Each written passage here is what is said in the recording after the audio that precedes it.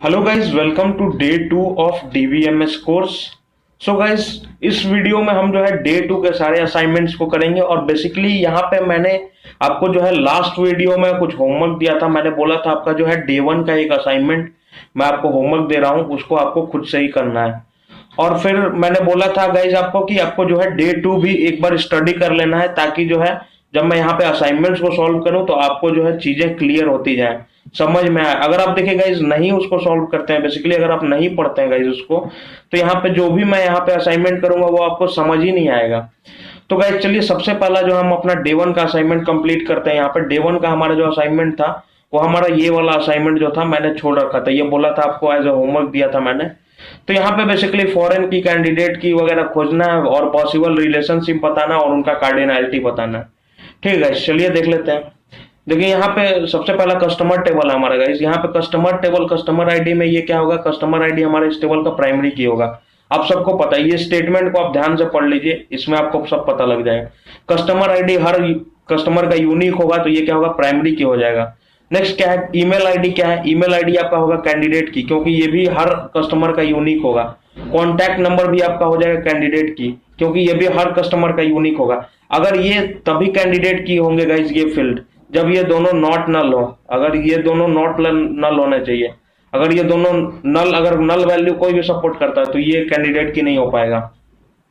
Next देखिए, इस table में अगर मैं बात करूं तो ROID रिटेल आउटलेट आईडी क्या होगा, ये प्राइमरी की हो जाएगा। और यहाँ पे क्या होगा, ये मैनेजर आईडी, देखिए क्या बोल रहा है यहाँ पे, लास्ट स्टेटमेंट यहाँ पढ़िए कहीं कि managers are also employ, sorry यहाँ पे each retail store will have multiple employ. ठीक है, each retail store will have multiple employ, employ can work in one retail outlet, managers are also employ. और देखिए अब managers are also employ guys, तो यहाँ पे मैनेजर आईडी के अंदर क्या होगा, एम्प्लॉय आईडी, क्योंकि मैनेजर्स क्या है, एम्प्लॉय है, तो ये क्या होगा, फॉरेन की होगा। ये फॉरेन की होगा जो रेफरेंस करेगा इसको, एम्प्लॉय टेबल के एम्प्लॉय आईडी को, एम्प्लॉय टेबल के एम्प्लॉय आईडी को। तो यहाँ पे आप देख सकते हैं ये मैनेजर आईडी क्या होगा, ये हमारा फॉरेन की होगा, क्योंकि क्या हो रहा है, मैनेजर्स जो है ये भी एम्प्लॉय है। नेक्स्ट देखिए अगला टेबल क्या है, आइटम टेबल। आइटम टेबल में आइटम कोड हर आइटम का अलग होगा, तो ये क्या हो जाएगा, हमारा प्राइमरी की। और तो मुझे इस टेबल में कहीं भी कोई कैंडिडेट की नजर नहीं आ रहा, क्योंकि आइटम टाइप तो भाई एक, बहुत सारे आइटम जो है सिमिलर टाइप के हो सकते हैं, और कैटेगरी भी एक कैटेगरी के अंदर बहुत सारे आइटम्स आ सकते हैं, और बाकी सब तो प्राइस वगैरह ये सब कहीं भी कैंडिडेट की मुझे नहीं लग रहा है। नेक्स्ट देखिए, एम्प्लॉय टेबल में आइएगा तो ये एम्प्लॉय आईडी क्या हो जाएगा, आपका प्राइमरी की, क्योंकि हर एम्प्लॉय के लिए आईडी अलग होगा। और फिर क्या होगा, यहाँ पे ईमेल आईडी भी अगर इसमें नॉट नल है तो ये क्या हो जाएगा, कैंडिडेट की हो जाएगा। कॉन्टैक्ट नंबर भी आपका कैंडिडेट की हो जाएगा। वर्क्स इन के अंदर क्या हो जाएगा, एम्प्लॉय कहाँ वर्क करेगा, रिटेल आउटलेट में, तो यहाँ पे वर्क्स इन के अंदर क्या होगा, यहाँ पे सपोज करिए ऐसा कोई टेबल है, यहाँ लिखा हुआ है आपका एम्प्लॉय आईडी और यहाँ पे लिखा हुआ वर्क्स इन। तो यहाँ पे सपोज करिए आपका एम्प्लॉय आईडी E101 है, ये काम कर रहा है रिटेल आउटलेट R101 में। और यहाँ पे देखिए इस स्टेटमेंट को देखिए ध्यान से पढ़िए, customer can purchase eight more than one retail outlet, each retail store will have multiple employ. एक रिटेल स्टोर के पास मल्टीपल एम्प्लॉय होगा। सपोज करिए अब यहाँ पे क्या होगा, R101 के पास, अब सपोज करिए पहला एम्प्लॉय E101 था, अब E102 भी इसी का एम्प्लॉय है, तो इस टाइप का कुछ ऐसे यहाँ पे टेबल बनेगा। और यहाँ पे सपोज करिए R102 के पास यहाँ पे अगला कोई एम्प्लॉय है, E103 है, ये काम कर रहा है R102 में, तो ये वर्क्स इन का वैल्यू कहाँ से आ रहा है, इस रिटेल आउटलेट के ROID से, तो ये क्या हो जाएगा, फॉरेन की होगा इस टेबल का, जो रेफरेंस करेगा रिटेल आउटलेट के ROID को, ROID कॉलम को। तो यहाँ पे आप देख सकते हैं काफी इजी है। नेक्स्ट देखिए, इसमें देखिएगा बिल आईडी क्या होगा, बिल आईडी आपका प्राइमरी की हो जाएगा गाइस। और वैसे ही यहाँ पर रिटेल आउटलेट क्या हो जाएगा, ये फॉरेन की हो जाएगी, ये रेफर करेगा इस रिटेल आउटलेट आईडी को जो इस टेबल का। वैसे ही आइटम किसको रेफर करेगा, इस आइटम कोड को जो इस आइटम टेबल का है। वैसे ही कस्टमर किसको रेफर करेगा, कस्टमर आईडी को। ये तो ये तीनों जो है ये फॉरेन की हो जाएंगे हमारे यहाँ पे, ये हो जाएंगे हमारे फॉरेन की गाइस।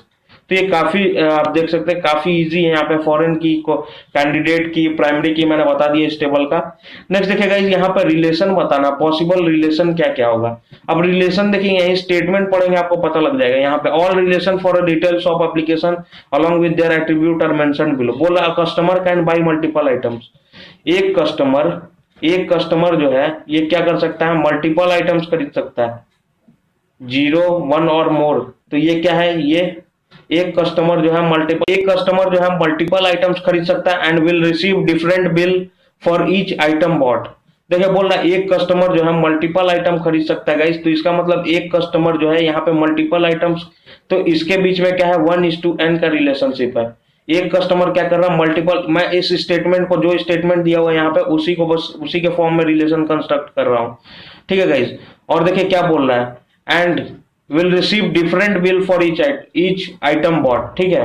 हर आइटम के लिए जो है अलग अलग बिल मिलेगा, ठीक है। तो यहाँ पे आइटम और बिल का रिलेशन क्या होगा, हर आइटम के लिए मतलब एक आइटम के लिए जो है एक ही बिल मिलेगा, ठीक है। यहाँ पे बिल और आइटम का रिलेशन देखिए हर आइटम के लिए, तो यहाँ पे अगर एक से ज्यादा आइटम है, जितना आइटम उतना ही बिल, तो 1:1 का रिलेशन है गाइस यहाँ पे बिल और आइटम के बीच में। तो यही सब रिलेशनशिप, इसी को बेसिकली कार्डिनैलिटी बोलते हैं गाइस। हमको कार्डिनैलिटी के बारे में यहाँ पे बताना था। तो कार्डिनैलिटी क्या होता है, ये जो रिलेशन है 1:1, 1:m, ये क्या हो 1:many और many:many, m:n से रिप्रेजेंट करते हैं।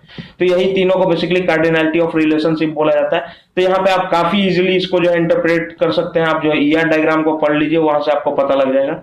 नेक्स्ट देखिए यहाँ पे क्या है, management of easy shop wants to identify customer and her spouse with who is a customer, how to create this relationship. ये रिलेशनशिप कैसे क्रिएट करेंगे यहाँ पे देखिए गाइस, देखिए इसको जो है थोड़ा सा मैं आगे डिस्कस करूंगा काफी अच्छे से जब हम ज्वाइंट्स वगैरह के बारे में जानेंगे। तो यहाँ पे देखिए पहले तो मैं बता दूं, दो कस्टमर, स्पाउस का मतलब क्या, हस्बैंड वाइफ है। तो हस्बैंड वाइफ कब होंगे गाइस, एक ही केस है यहाँ पे, जब दोनों का एड्रेस जो हो, एड्रेस अगर सेम हो जाता है, अगर सेम घर में रहते हैं तो या तो ये हस्बैंड वाइफ होंगे, क्योंकि यहाँ पे कंडीशन हस्बैंड वाइफ का दिया हुआ है। तो यहाँ पे अगर एड्रेस दोनों का सेम है तो वो हस्बैंड वाइफ होंगे, जाहिर सी बात है।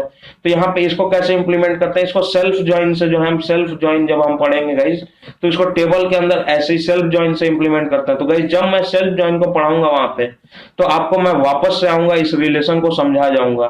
तो अभी के लिए गाइस ये हमारा असाइनमेंट 1 का एक आइडिया दे दिया है मैंने कैसे सॉल्व करना, और ऑलमोस्ट इसको सॉल्व करके बता दिया है, और जितने कॉन्सेप्ट इसके अंदर यूज हुए हैं उसको सारा मैंने कवर कर दिया यहाँ पे।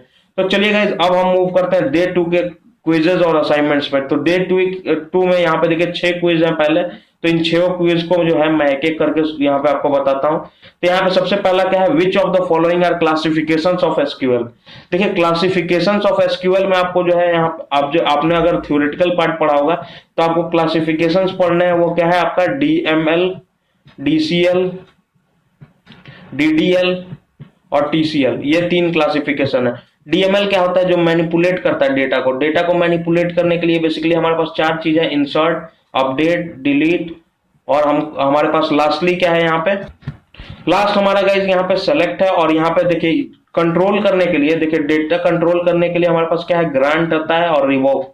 और डेटा डिफिनेशन लैंग्वेज, ये बेसिकली स्कीमा के लिए यूज होता है, स्कीमा कंस्ट्रक्ट करने के लिए।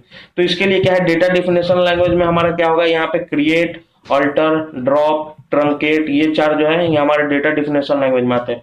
और टीसीएल में क्या आता है, कमिट और रोल बैक, ये कंट्रोल के लिए बेसिकली यूज होता है। तो ये हमारा बेसिकली जो हमारे क्लासिफिकेशंस है एसक्यूएल के। तो यहाँ पे हमको बताना है which of the following are classification of SQL. तो चलिए देख लेते हैं कौन सा हमारा एसक्यूएल का क्लासिफिकेशन। सबसे पहले डीडीएल लिखा हुआ है, तो ये तो होगा हमारा डेटा मैनिपुलेशन लैंग्वेज, ये भी होगा। एक्सटेंशन मार्कअप लैंग्वेज ये नहीं होता, सिक्योरिटी एसेसन मार्कअप लैंग्वेज ये भी नहीं होता। तो ये दोनों होंगे हमारे। सबमिट करता हूं इसको, ये देखिए हमारा दोनों राइट है गाइस। चलिए नेक्स्ट पे मूव करते हैं, नेक्स्ट क्विज पे। यहाँ पे देखिए क्या करना है हमको, यहाँ पे बताना है कौन सा कमांड किसके अंदर लाई करता है। अपडेट मैंने बोला था, ये क्या करते हैं आप, डेटा मैनिपुलेट करते हैं आप, तो ये क्या होगा, डेटा मैनिपुलेशन लैंग्वेज। अल्टर क्या है, स्कीमा को चेंज करता है, तो ये क्या होगा, डीडीएल स्टेटमेंट होगा। रिवोक क्या होता है, रिवोक बेसिकली आप जो है ग्रांट और रिवोक, ये बेसिकली आप परमिशन देते हैं, तो ये क्या है, डेटा कंट्रोल लैंग्वेज, आप कंट्रोल करते हैं डेटा को। यहाँ पे नेक्स्ट कमिट क्या है, कमिट रोल बैक, ये जो है ट्रांजेक्शन कंट्रोल लैंग्वेज है, तो ये टीसीएल के अंदर आएंगे। इंसर्ट क्या है, यहाँ पे आपको डेटा मैनिपुलेट करते हैं, तो वो क्या है, डीएमएल में आता है। नेक्स्ट ट्रंकेट क्या है, ये डेटा डिफिनेशन लैंग्वेज, ये क्या होता है, आप जो है बेसिकली स्कीमा को चेंज करते हैं, या आप जो है स्कीमा लेवल पे कोई भी चीज परफॉर्म करते हैं, तो वो क्या है, डीडीएल के अंदर आता है, डेटा डिफिनेशन लैंग्वेज के अंदर। चलिए इसको सबमिट करते हैं। यहाँ पे देखिए हमारा राइट है गाइस, काफी बेसिक चीजें हैं। और मूव करते हैं नेक्स्ट क्विज पे। आपको जो है ये सब सारी थ्योरेटिकल पार्ट को जो है इसको पढ़ लेना है। आपका बस यही बेसिकली आपका काम है कि आप जो है थ्योरेटिकल पार्ट को कवर कर लीजिए, और जो है मैं क्विजेज और असाइनमेंट्स को करा दूंगा। यहाँ पे देखिए क्या लिखा है, choose a data type two store a weight of a person in kilogram with accuracy of 1 ग्राम। अब यहाँ पे देखिए ध्यान से गाइस, यहाँ पे आपको ध्यान से देखना है कि अगर आपने नंबर डेटा टाइप के बारे में पढ़ा हुआ है, नंबर के बारे में, तो नंबर क्या करता है, इसके अंदर देखिए नंबर क्या होता है, नंबर के अंदर दो इनपुट ली जाती है। अगर अगर आपने दो इनपुट पास करना है तो पहला क्या होता है प्रिसीजन, दूसरा होता है स्केल। प्रिसीजन क्या होता है, टोटल नंबर। सपोज करिए लिखा हुआ है 123.46, तो प्रिसीजन क्या होगा, टोटल नंबर ऑफ डिजिट, तो प्रिसीजन इसका कितना हो गया 5। और स्केल क्या होता है, जो डिजिट्स डेसिमल के बाद होता है, तो स्केल हो गया इसका 2। तो यहाँ पे देखिए हमको क्या बताना, 1 ग्राम का एक्यूरेसी चाहिए, और जो हाईएस्ट वेट क्या है अभी तक 365, तो मतलब डेसिमल से पहले कितना प्लेसेज होना चाहिए, 365 हाईएस्ट है, उससे ज्यादा तो किसी का हो नहीं सकता। और ग्राम में 1-1 ग्राम की एक्यूरेसी चाहिए, तो एक आपको पता है 1 केजी क्या होता है, 1000 ग्राम के बराबर होता है, आप सबको पता है। तो यहाँ पे 1 ग्राम भी अगर आपको चाहिए तो यहाँ पे क्या लिखेंगे आप, 001 ऐसे लिखेंगे 1 ग्राम। ठीक है, तो अगर आपको एक्यूरेसी चाहिए 1-1 ग्राम की, तो आप जो है क्या यूज करेंगे, यहाँ पे सबसे पहले आपको आगे में 3 चाहिए, डेसिमल से आगे और डेसिमल से पीछे 3, तो टोटल नंबर ऑफ डिजिट्स कितने हो गए, प्रिसीजन हमारा हो गया 6, स्केल हो गया हमारा 3, तो 6,3 यहाँ पे कहीं भी है हमारा, देखिए यहाँ पे जो 6,3 का आंसर है वो हमारा राइट होगा। यहाँ पे लास्ट मुझे लग रहा है, और इसको सबमिट करता हूँ, ये देखिए आंसर हमारा राइट है। नेक्स्ट क्विज पे मूव करते हैं। देखिए अगला क्विज क्या बोल रहा है, what is the maximum value that can be stored in numeric 4,2। Numeric 4,2 क्या है, 4 क्या है हमारा प्रिसीजन है, प्रिसीजन मतलब टोटल अलाउड डिजिट्स है, और 2 क्या है स्केल, जो डेसिमल के बाद है, तो टोटल अलाउड डिजिट्स यहाँ पे 4 मुझे इसी 99.99 में दिख रहा है, और डेसिमल के बाद 2 इसी में मुझे दिख रहा है, तो यहाँ पे हमारा थर्ड होना चाहिए आंसर, ये देखिए राइट है। चलिए नेक्स्ट पे मूव करते हैं, अगला क्विज। यहाँ पे क्या लिखा, which of the following statement is true. कौन सा स्टेटमेंट ट्रू है गाइस, यहाँ पे देखिए scale denotes the number of digits allowed after the decimal, ये सही है, स्केल तो जो है डेसिमल के बाद वाला ही होता है। और क्या है, precision denote the number of digit allowed before decimal point, नहीं प्रिसीजन क्या होता है, टोटल नंबर ऑफ डिजिट्स होता है, या जो कि digits before decimal point plus digits after decimal point, इन दोनों का सम होता है। Basically total number of digits जो होते हैं हमारे, उसको काउंट करता है precision. SQL performs rounding if user attempts to store a value that has a higher scale then the data type. हाँ, ये क्या करता है, राउंडिंग परफॉर्म कर देता है, बेसिकली डेटा को जो है मर्ज कर देता है, या हम कह सकते हैं जो है राउंडिंग आप समझते हैं, जैसे सपोज करिए यहाँ पे आपने लिखा 2.37 ऐसे, तो इसको मान लीजिए राउंडिंग करना क्या है, तो ये क्या हो जाएगा 2.4 हो जाएगा ऐसे, राउंडिंग अगर इसको कर देंगे, तो यही इस टाइप का जो है राउंडिंग परफॉर्म कर देता है वो। लास्ट स्टेटमेंट क्या है, SQL perform truncation if user attempt to store a value that has higher than precision then the data type. नहीं, ट्रंकेशन वगैरह ये सब कुछ नहीं करता, यहाँ पे जो है ये राउंडिंग कर देता है। चलिए इसको सबमिट करते हैं, और यहाँ पे देखिए ये हमारा राइट है। नेक्स्ट पे मूव करते हैं, यहाँ पे कुछ थ्योरेटिकल चीजें दी हुई हैं, इसको आप जो है स्टडी करिए, समझिए चीजों को। नेक्स्ट देखिए यहाँ पे क्या दिया हुआ है, यहाँ पे कुछ फील्ड्स दिया हुआ है, और हमको एक्यूरेट डेटा टाइप चूज करना है इसका। पहला क्या लिखा हुआ, cost of an item in rupees and पैसा, यहाँ पे इस टाइप का चाहिए, तो यहाँ पे देखिए इसमें क्या दिया हुआ हमारे पास, टोटल नंबर ऑफ डिजिट्स क्या है 5, तो प्रिसीजन हमारा क्या है इस केस में 5, और स्केल क्या होगा हमारा 2, क्योंकि डिजिट्स आफ्टर डेसिमल कौन कौन से हैं 2 और 1, तो हमारा इस टाइप का डेटा टाइप जो हो जाएगा नंबर 5,2 हो जाएगा, क्योंकि इसमें टोटल नंबर ऑफ डिजिट्स क्या है 5, और आफ्टर डेसिमल क्या है 2 डिजिट्स है। अगला जो है आईएफएससी कोड क्या है, अल्फा न्यूमेरिक है और 11 कैरेक्टर का है, तो कैरेक्टर 11 यूज कर लेंगे यहाँ पे, ये देखिए। नेक्स्ट देखिए मीटिंग टाइम एंड डेट, तो देखिए जो डेट एंड टाइम के साथ जो होता है उसमें time stamp data type use करते हैं, और जो सिंपल सिर्फ डेट होता है तो उसके लिए हम डेटा टाइप का यूज लेते हैं। तो यहाँ पे क्योंकि डेट और टाइम है तो यहाँ पे time stamp data type use करूंगा। नेक्स्ट देखिए क्या है, इमेज ऑफ एम्प्लॉय, इमेज के लिए क्या करते हैं, ब्लॉग का यूज करते हैं, BLOB। तो यहाँ पे देखिए आप अगर आप एसक्यूएल सर्वर में जाएं तो वहां पे इमेज डेटा टाइप भी है, आप सीधे directly image data type select कर सकते हैं। यहाँ पे अगला देखिए क्या है, बुक टाइटल और टेक्स्ट स्ट्रिंग। स्ट्रिंग के लिए क्या है भाई, आप वैरकर यूज कर सकते हैं गाइस, स्ट्रिंग के लिए तो आप सिंपली वैरकर यूज कर सकते हैं। एक सेकंड, मैंने गलत चूज कर लिया इसको। यहाँ पे आपको क्या करना है, वैरकर कहीं आपको दिख रहा है, हाँ यहाँ पे वैरकर दिख रहा है मुझे, ये वैरकर यूज कर लूंगा। और सिंगल कैरेक्टर के लिए भाई कैरेक्टर 1 यूज कर लीजिए आप, सीधा सा बात है। अगला क्या बोल रहा है, 6 डिजिट न्यूमेरिक पिन, 6 डिजिट के लिए इंटीजर यूज कर लीजिए, सॉरी यहाँ पे न्यूमेरिक पिन बोल रहा है, तो यहाँ पे नंबर 6 दिया ही हुआ है, तो हम जो करेक्ट वाला जो है सेलेक्ट करेंगे। एक सेकंड, ये सेलेक्ट क्यों नहीं हो रहा, हाँ यहाँ पे देखिए हो गया हमारा, ये नंबर 6 हो गया यहाँ पे। और यहाँ पे क्या बोल रहा है, employ ID unique number assign to every employ, तो ये क्या हो जाएगा, ये हमारा हो जाएगा इंटीजर डेटा टाइप। नेक्स्ट देखिए क्या है, date of birth. Date of birth भाई डेट कब आता है तो सीधे डेट डेटा टाइप आप यूज करेंगे। और इसको सबमिट करके देखता हूँ गाइज। यहाँ पे सबमिट करा, यहाँ पे देखिए हमारा पूरा का पूरा राइट है। तो ये काफी बेसिक चीजें हैं, ये आपको क्लियर होनी चाहिए किस टाइप के फील्ड के लिए कौन सा डेटा टाइप आपको यूज करना है।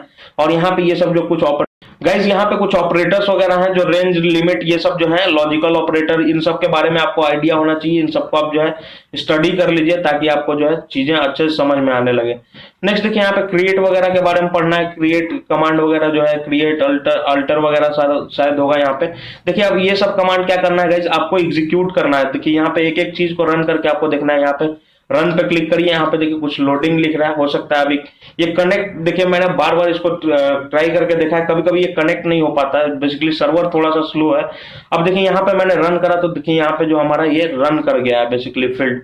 और यहाँ पे क्या है, एक फादर्स नेम करके आपने यहाँ पे फील्ड रखा है।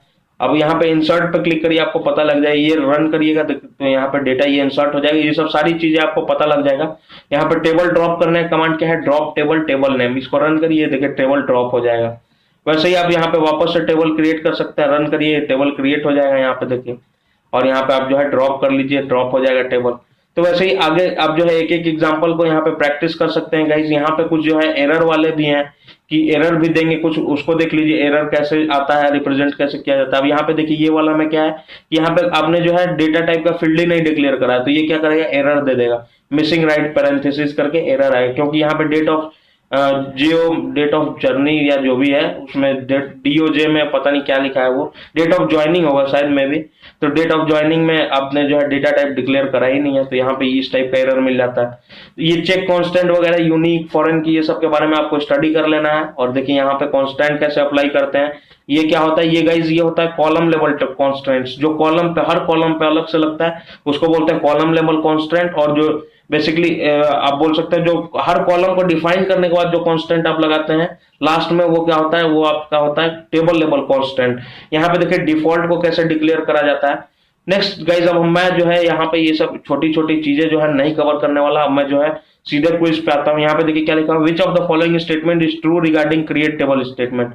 Create table replaces the existing table if already exist. ऐसा तो नहीं है भाई, ये एग्जिस्टिंग टेबल को अगर ऑलरेडी रिप्लेस कर देता तो कभी एरर आता ही नहीं क्रिएट स्टेटमेंट को लेके। नेक्स्ट क्या है, attribute default to number data type is if data type is not provided. ऐसा भी कुछ नहीं है कि डिफॉल्ट जो है नंबर डेटा टाइप सेट हो जाता है। Attribute allow null value unless not null clause is provided, ये सही है, ये नल वैल्यू अलाउ करेगा जब तक कि आपने उस कॉलम को नॉट नल कर रखा है। Default clause can only be provided for not null attribute, ये तो बकवास चीज है, ये पता नहीं उल्टा सीधा स्टेटमेंट लिखा हुआ है, ये तो हो ही नहीं सकता। चलिए इसको सबमिट करते हैं गाइस। और यहाँ पे देखिए हमारा आंसर राइट है। चलिए नेक्स्ट क्विज पे मूव करते हैं। विच constant can be defined only at a column level. देखिए कॉलम लेवल का मतलब मैंने बोला था, जब आप कॉलम डिक्लेयर करें टेबल का, जब कॉलम क्रिएट कर रहे हैं तभी जो कांस्टेंट आप जो है कॉलम नेम के साथ ही जो लिखते हैं उसको बोलते हैं कॉलम लेवल कांस्टेंट। वो क्या होगा, जो कांस्टेंट अलाउ होगा कॉलम लेवल पे गाइज वो होगा आपका नॉट नल। गाइज अब जब मैं आपको बता दूं, जब आप टेबल लेवल कांस्टेंट क्रिएट करते हैं तो टेबल लेवल कांस्टेंट अगर आप क्रिएट करते हैं, यहाँ पे टेबल लेवल मतलब जो है सारा जो है कॉलम्स को डिफाइन करने के बाद जो है आप ऐसे लिखते हैं कांस्टेंट और कांस्टेंट नेम लिखते हैं, यहाँ पे कांस्टेंट नेम, और जो कांस्टेंट जो है जो कांस्टेंट आप लगाना चाहते हैं वो यहाँ पे लिखते हैं, और जो जो कॉलम पे लगाना चाहते हैं वहाँ यहाँ पे कॉलम लिखते हैं। यहाँ पे सपोज करिए कॉलम 1 है, ये कॉलम 2 है। तो यहाँ पे आपको मैं बता दूं नॉट नल कांस्टेंट जो है कॉलम लेवल पे बेसिकली टेबल लेवल पे नहीं लगता है गाइस, क्योंकि यहाँ अगर टेबल लेवल पे लगाएंगे, सपोज यहाँ पे 2 कॉलम अगर आपने डाल दिया तो ये टेबल लेवल कांस्टेंट का मतलब क्या होता है, सपोज करिए आपने यूनिक कांस्टेंट लगा दिया, यूनिक, तो ये क्या बताएगा, और 2 कॉलम आपने डाला तो ये क्या बताएगा कि ये दोनों कॉलम का कॉम्बिनेशन यूनिक होना चाहिए। तो सपोज करिए अगर आपने जो है नॉट नल लगा दिया कांस्टेंट, नॉट नल और 2 कॉलम पास कर दिए, तो ये क्या बताएगा, इन दोनों कॉलम का जो कॉम्बिनेशन जो है वो नॉट नल नहीं होना चाहिए, यही बेसिकली करता है। तो यहाँ पे हम जो है नॉट नल को जो ऐसे नहीं लगा सकते, क्योंकि नॉट नल को हमको हर कॉलम पे इंडिविजुअली लगाना है। तो नॉट नल कांस्टेंट जो है हमारा ये कॉलम लेवल कांस्टेंट है। तो यहाँ पे चलिए which of the constant can be defined only eight column level, तो नॉट नल जो है हम कॉलम लेवल पे ही डिफाइन करेंगे, टेबल लेवल पे नहीं डिफाइन कर सकते। गाइज नेक्स्ट देखिए ये सब चीजें जो है ये आपको पढ़ लेना है, ये जो चेक डेटा टाइप के बारे चेक कांस्टेंट के बारे में जो है आपको स्टडी कर लेना है। नेक्स्ट देखिए अगला क्विज क्या है, which requirement should be implemented using referential integrity constant. Referential integrity का मतलब क्या है, फॉरेन की वगैरह ये सब जो है इसके बारे में जो है हम कैसे बेसिकली वेयर विच रिक्वायरमेंट क्या है फॉरेन की को इंप्लीमेंट करने के लिए। देखिए यहाँ पे a customer must have a name, ये ऐसा कुछ तो नहीं है। A customer must be greater than 18 year old, ये तो चेक कॉन्स्टेंट है। यहाँ पे देखिएगा इस क्या है, customer information must be known before anything is sold to him, ये सही है। ये यहाँ पे मुझे ये सही लग रहा है। सपोज करिए आपके पास यहाँ पे एक कस्टमर टेबल है, यहाँ पे एक कस्टमर टेबल है, इसके अंदर आपका कस्टमर आईडी है और यहाँ पे कस्टमर नेम है, ठीक है। यहाँ से आप देखिए, अब यहाँ पे ये क्या है, ये रिटेल आउटलेट टेबल रख लेता हूँ। रिटेल आउटलेट टेबल है, यहाँ पे रिटेल आउटलेट आईडी है और यहाँ पे एक कस्टमर आईडी है और यहाँ पे सपोज करिए जो भी आइटम आपका जो है आइटम कोड है। तो यहाँ पे देखिए अब रिटेल आउटलेट आईडी R101, तो सपोज करिए आपको आइटम I1 सोल्ड करना है। तो यहाँ पे क्या है, कस्टमर इन्फॉर्मेशन आप कहाँ से ले सकते हैं, ये कस्टमर आईडी के अंदर ये कस्टमर आप इनका इन्फॉर्मेशन आप जो है इस कस्टमर टेबल से ले सकते हैं। तो ये क्या होगा, कस्टमर आईडी यहाँ पे क्या हो जाएगा प्राइमरी की, और यहाँ पे इस टेबल के अंदर ये क्या हो जाएगा फॉरेन की। तो यहाँ पे आप देख सकते हैं ये जो है रेफरेंशियल इंटीग्रिटी कांस्टेंट लगा सकते हैं। तो यहाँ पे मुझे लग रहा है customer information must be known before anything is sold to him. यहाँ पे to customer can not have same name same mobile number, ये तो टेबल लेवल कांस्टेंट लगाते हैं इसके लिए। इसके लिए जो हम टेबल लेवल कांस्टेंट यूज करेंगे, ये रेफरेंशियल इंटीग्रिटी का इसके अंदर कोई रोल नहीं है। तो गाइस यहाँ पे इसको मैं अभी क्लियर कर लेता हूँ और अपना जो आंसर है उसको सेलेक्ट करके देखता हूँ क्या वो राइट है। चलिए यहाँ पे थर्ड आंसर को हम सेलेक्ट करते हैं, सबमिट करते हैं। यहाँ पे देखिए ये हमारा एकदम राइट आंसर है। नेक्स्ट जो है यहाँ पे गाइज मैं साथ ही साथ आपको जो है थोड़ा बहुत एक्सप्लेनेशन भी दे रहा हूँ ताकि आपको जो क्लियर हो जाए। ऐसा नहीं कि मैं रट के बैठा हूँ कुछ, ये सारे कॉन्सेप्ट जो है आप जैसे पढ़ेंगे जो है चीजें, अगर आपको फिर भी नहीं समझ में आता तो इसके बेसिकली ट्यूटोरियल्स के अंदर वीडियोस भी हैं, आप उसको रेफर कर सकते हैं, वहां से आपको ज्यादा क्लियर हो जाएगा। नेक्स्ट देखिएगा इस क्या लिखा है, which of the following statement is true, true कौन सा है। Integrity constant can be added to a table even if table data is in violation, नहीं ये गाइस नहीं हो सकता। ये इंटीग्रिटी कांस्टेंट बेसिकली क्या है आपका, इंटीग्रिटी कांस्टेंट किसको बोलते हैं आप बताइए, इंटीग्रिटी कांस्टेंट किसको बोलते हैं आपको पता है। देखिए यहाँ पे बेसिकली क्या है कि आप जो है बेसिकली इंटीग्रिटी कांस्टेंट मतलब क्या है कि सपोज करिए आपका यहाँ पे कोई एक टेबल है, मेन टेबल ये है और यहाँ पे इससे डिराइव कर रहा है कोई कॉलम, ये जो है यहाँ पे चाइल्ड टेबल है, सपोज करिए चाइल्ड टेबल। यहाँ से कस्टमर आईडी यहाँ पे है, कस्टमर आईडी आपने लगा दिया यहाँ पे 1 2 3 सपोज करिए, और यहाँ पे आप कस्टमर आईडी जो है यहाँ से उठा रहे हैं कस्टमर, तो ये क्या हो जाएगा फॉरेन की हो जाएगा और ये क्या होगा आपका प्राइमरी की होगा। तो यहाँ पे अगर सपोज करिए यहाँ पे कस्टमर आईडी 5 है जो कि इस टेबल में है ही नहीं, तो आप जो है रेफरेंशियल इंटीग्रिटी कांस्टेंट नहीं लगा सकते, यहाँ पे आपको एरर देगा। तो यहाँ पे कैन बी एडेड तो नहीं, मुझे लग रहा है ये कैन बी एडेड तो होगा ही नहीं। यहाँ पे देखिए अगला क्या है, a unique constant allows multiple rose to have नल, हाँ ये सही है, यूनिक कांस्टेंट जो है अलाउ करता है मल्टीपल रो को। अब प्राइमरी की allows a single row to contain नल, नहीं प्राइमरी की कोई भी रो को अलाउ नहीं करता। Referential integrity constant allows null values, हाँ ये अलाउ करता है, रेफरेंशियल इंटीग्रिटी अलाउ करता है। फॉरेन की के अंदर जो है आप नल वैल्यूज जो है रख सकते हैं, नल वैल्यूज रख सकते हैं। तो ये दो जो है हमारे स्टेटमेंट ये दोनों सही होंगे। चलिए इसको देखते हैं हम, ये पहला और दूसरा और चौथा जो है शायद हमारा सही होगा। चलिए इसको सबमिट करते हैं। यहाँ पे देखिए हमारा आंसर राइट है। नेक्स्ट देखिए यहाँ पे गाइस क्या बोल रहा है, which requirement can be implemented using check constant, a customer must have a name. Check constant से कौन सा इंप्लीमेंट होगा, यहाँ पे a customer must have a name, ये तो चेक कांस्टेंट से हम जो है नहीं कर सकते गाइस।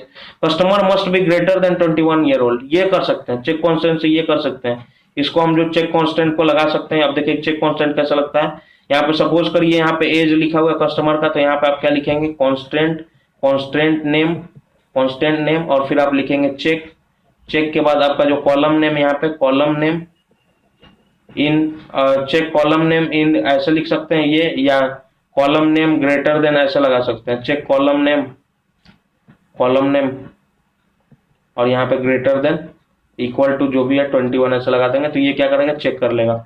नेक्स्ट गाइज ये देखिए चेक कांस्टेंट मैंने बता दी ये क्या है, इस पे लग जाएगा customer must have a residence in Asia, ये भी लगा सकते हैं आप, ये भी एकदम चेक कांस्टेंट से जो है आप इसको बेसिकली आप चेक कर सकते हैं कि वो एशिया में उसका रेसिडेंस है कि नहीं।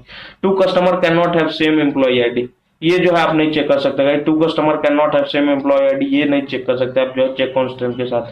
तो ये दो हमारा सही है, इसको सबमिट करके देखते हैं गाइज। ये देखिए हमारा राइट आंसर है। नेक्स्ट देखिए गाइज यहाँ पे ये कुछ जो है क्रिएट टेबल स्टेटमेंट वगैरह है, इसको आप जो है पढ़ लीजिए थोड़ा सा, इसको जो है आप बार बार जो है रन करके एग्जीक्यूट करके देखिए, आपको पता लग जाएगा। नेक्स्ट गाइज यहाँ पे आपको क्या करना है, यहाँ पे देखिए क्या लिखा हुआ है, ये आपका जो है सारा कॉन्स्टेंट्स यहाँ पे बेसिकली डिफाइन किया हुआ है इस पूरे इमेज के अंदर। यहाँ पे देखिए क्या है, ये टेबल लेवल कांस्टेंट है। लास्ट में देखिए यहाँ पे चेक कांस्टेंट, देखिए यहाँ पे क्या लिखा है, फर्स्ट नेम, ये नॉट इक्वल टू ऑपरेटर, ये जो हमारा, तो गाइज यहाँ पे देखिए ये जो हमारा यहाँ पे जो है ये नॉट इक्वल टू ऑपरेटर है। ये देखिए लास्ट में क्या लगा है, ये टेबल लेवल कांस्टेंट, ये क्या कर रहा है, चेक कर रहा है कि फर्स्ट नेम जो है लास्ट नेम के बराबर नहीं होना चाहिए हमारा, ये यहाँ पे टेबल लेवल कांस्टेंट लगा है यहाँ पे। अगर फर्स्ट नेम लास्ट नेम अगर आप कंपेयर कर दें इन्हीं दो कॉलम के जगह पे, तो वो आपका पॉसिबल नहीं है। अगर इस टाइप का चेक करना है आपको कि फर्स्ट नेम लास्ट नेम बराबर ना हो, तो आपको जो है टेबल लेवल कांस्टेंट का यूज करना पड़ता है, और ये हमारा table level constant, table level constant बोलते हैं। यहाँ पे देखिए यहाँ पे लिखा भी है, ये टी लिखा हुआ है ना यहाँ पे टी, और यहाँ पे देखिए ये टी का मतलब टेबल लेवल कांस्टेंट। आप यहाँ से पढ़ सकते हैं कौन सा कॉलम लेवल कांस्टेंट है, टेबल लेवल कांस्टेंट है। आप जितना पढ़ेंगे गाइस इसको उतना ही आपको क्लियर हो जाएंगी चीजें। तो चलिए हम जो है आगे बढ़ेंगे, स्विच करेंगे अगला जो है असाइनमेंट पे। असाइनमेंट के बारे में सॉरी, यहाँ पे हमारा एक क्विज रहता है। यहाँ पे देखिए क्या बोल रहा है कि create table name worker 20 primary की, date of birth date primary की, और डिपार्टमेंट नंबर 4। ये क्या करा है आपने, दो कॉलम पे प्राइमरी की लगा दिया, ये तो भाई एकदम पॉसिबल ही नहीं है। एक टेबल के अंदर एक ही प्राइमरी की होता है। चलिए इसको देखते हैं, यहाँ पे क्या दे देगा, ये एरर दे देगा। सबमिट करते हैं गाइस, यहाँ पे देखिए ये राइट है, दो प्राइमरी की तो हो ही नहीं सकता किसी भी टेबल के अंदर। नेक्स्ट देखिए अगला सवाल क्या है, consider the creation of following table customer ID, ये which of the combination of columns customer ID and account number should be unique, which of the following option is correct. बोला combination unique होना चाहिए। अब combination unique होना चाहिए का मतलब क्या है, कस्टमर आईडी अकाउंट नंबर का कॉम्बिनेशन यूनिक होना चाहिए। कस्टमर आईडी अकाउंट नंबर मतलब ये दोनों को मिला के यूनिक होना चाहिए। अब कस्टमर आईडी सपोज करिए 1 है, अकाउंट नंबर A1 है, और यहाँ पे कस्टमर आईडी 2 है, इसका अकाउंट नंबर A1 है, तो इन दोनों का कॉम्बिनेशन तो यूनिक है ही। ये अलग रो है, ये अलग रो है, इन दोनों का कॉम्बिनेशन यूनिक है, तो ये कहां से होगा, दो कॉलम का जब कॉम्बिनेशन यूनिक के लिए आप जो है टेबल लेवल कांस्टेंट का यूज करेंगे। तो यहाँ पे क्या होगा, put a table level unique constant involving both the columns. तो यहाँ टेबल लेवल कांस्टेंट के बारे में एक ही चीज दिया हुआ, और ये हमारा ऑप्शन डी है। तो चलिए हम देखते हैं हमारा ऑप्शन डी सही है या नहीं। चलिए इसको सबमिट करते हैं गाइस। यहाँ आप देख सकते हैं ये हमारा एकदम एक्यूरेट है, एकदम राइट आंसर है। नेक्स्ट देखिए गाइस क्या लिखा हुआ, which of the following DDL statement will create a table. कौन सा स्टेटमेंट टेबल क्रिएट कर देगा। चलिए हर स्टेटमेंट को देखते हैं। यहाँ पे create table account, account ID, account number इतना, customer ID number, balance, data type constant. हाँ यहाँ पे ये देखिए ये भी क्या करा है, ये टेबल लेवल कांस्टेंट आपने डिक्लेयर करा है। यहाँ पे प्राइमरी की जो है ये आप चाहते तो यहाँ पे भी डिक्लेयर कर सकते हैं, बट आपने यहाँ पे डिक्लेयर करा है, बट ये हमारा एक्यूरेट है एकदम, यहाँ पे कोई दिक्कत नहीं है। फॉरेन की इतना रेफरेंस, मुझे लग रहा है ये 1 तो हमारा सही है। अगला भी देख लेते हैं। यहाँ पे क्या लिखा है, प्राइमरी की, और यहाँ पे देखिए गाइस जब आप कॉलम लेवल कांस्टेंट अप्लाई करते हैं तो आपको जो है कॉलम का नाम वापस से लिखने की जरूरत नहीं होती। यहाँ पे मिस्टेक हो गया, ये लाइन सही है, ये भी सही है। अगला देखते हैं यहाँ पे क्रिएट टेबल इतना कांस्टेंट प्राइमरी, ये सही है। फॉरेन की रेफरेंसेस इतना, ये भी सही है। ये हमारा लास्ट वाला क्या है, यहाँ पे 1 सेकंड देखने दीजिए मुझे, थोड़ा सा मैं पहले क्लियर कर लेता हूँ स्क्रीन को, क्योंकि मैं पढ़ नहीं पा रहा हूँ बेसिकली क्या लिखा हुआ है। यहाँ पे देखिए सबसे पहला जो है, सबसे पहला तो मैंने बोल दिया ये सही है। दूसरा क्या है, अकाउंट नंबर, ये तो गलत है। दूसरा तो एकदम क्लियर कट गलत है, क्योंकि जब आप कॉलम लेवल कांस्टेंट लगाएंगे तो आपको जो है यहाँ पे बेसिकली आपको जो है कॉलम नेम जो है वापस से नहीं डिक्लेयर करना होता है।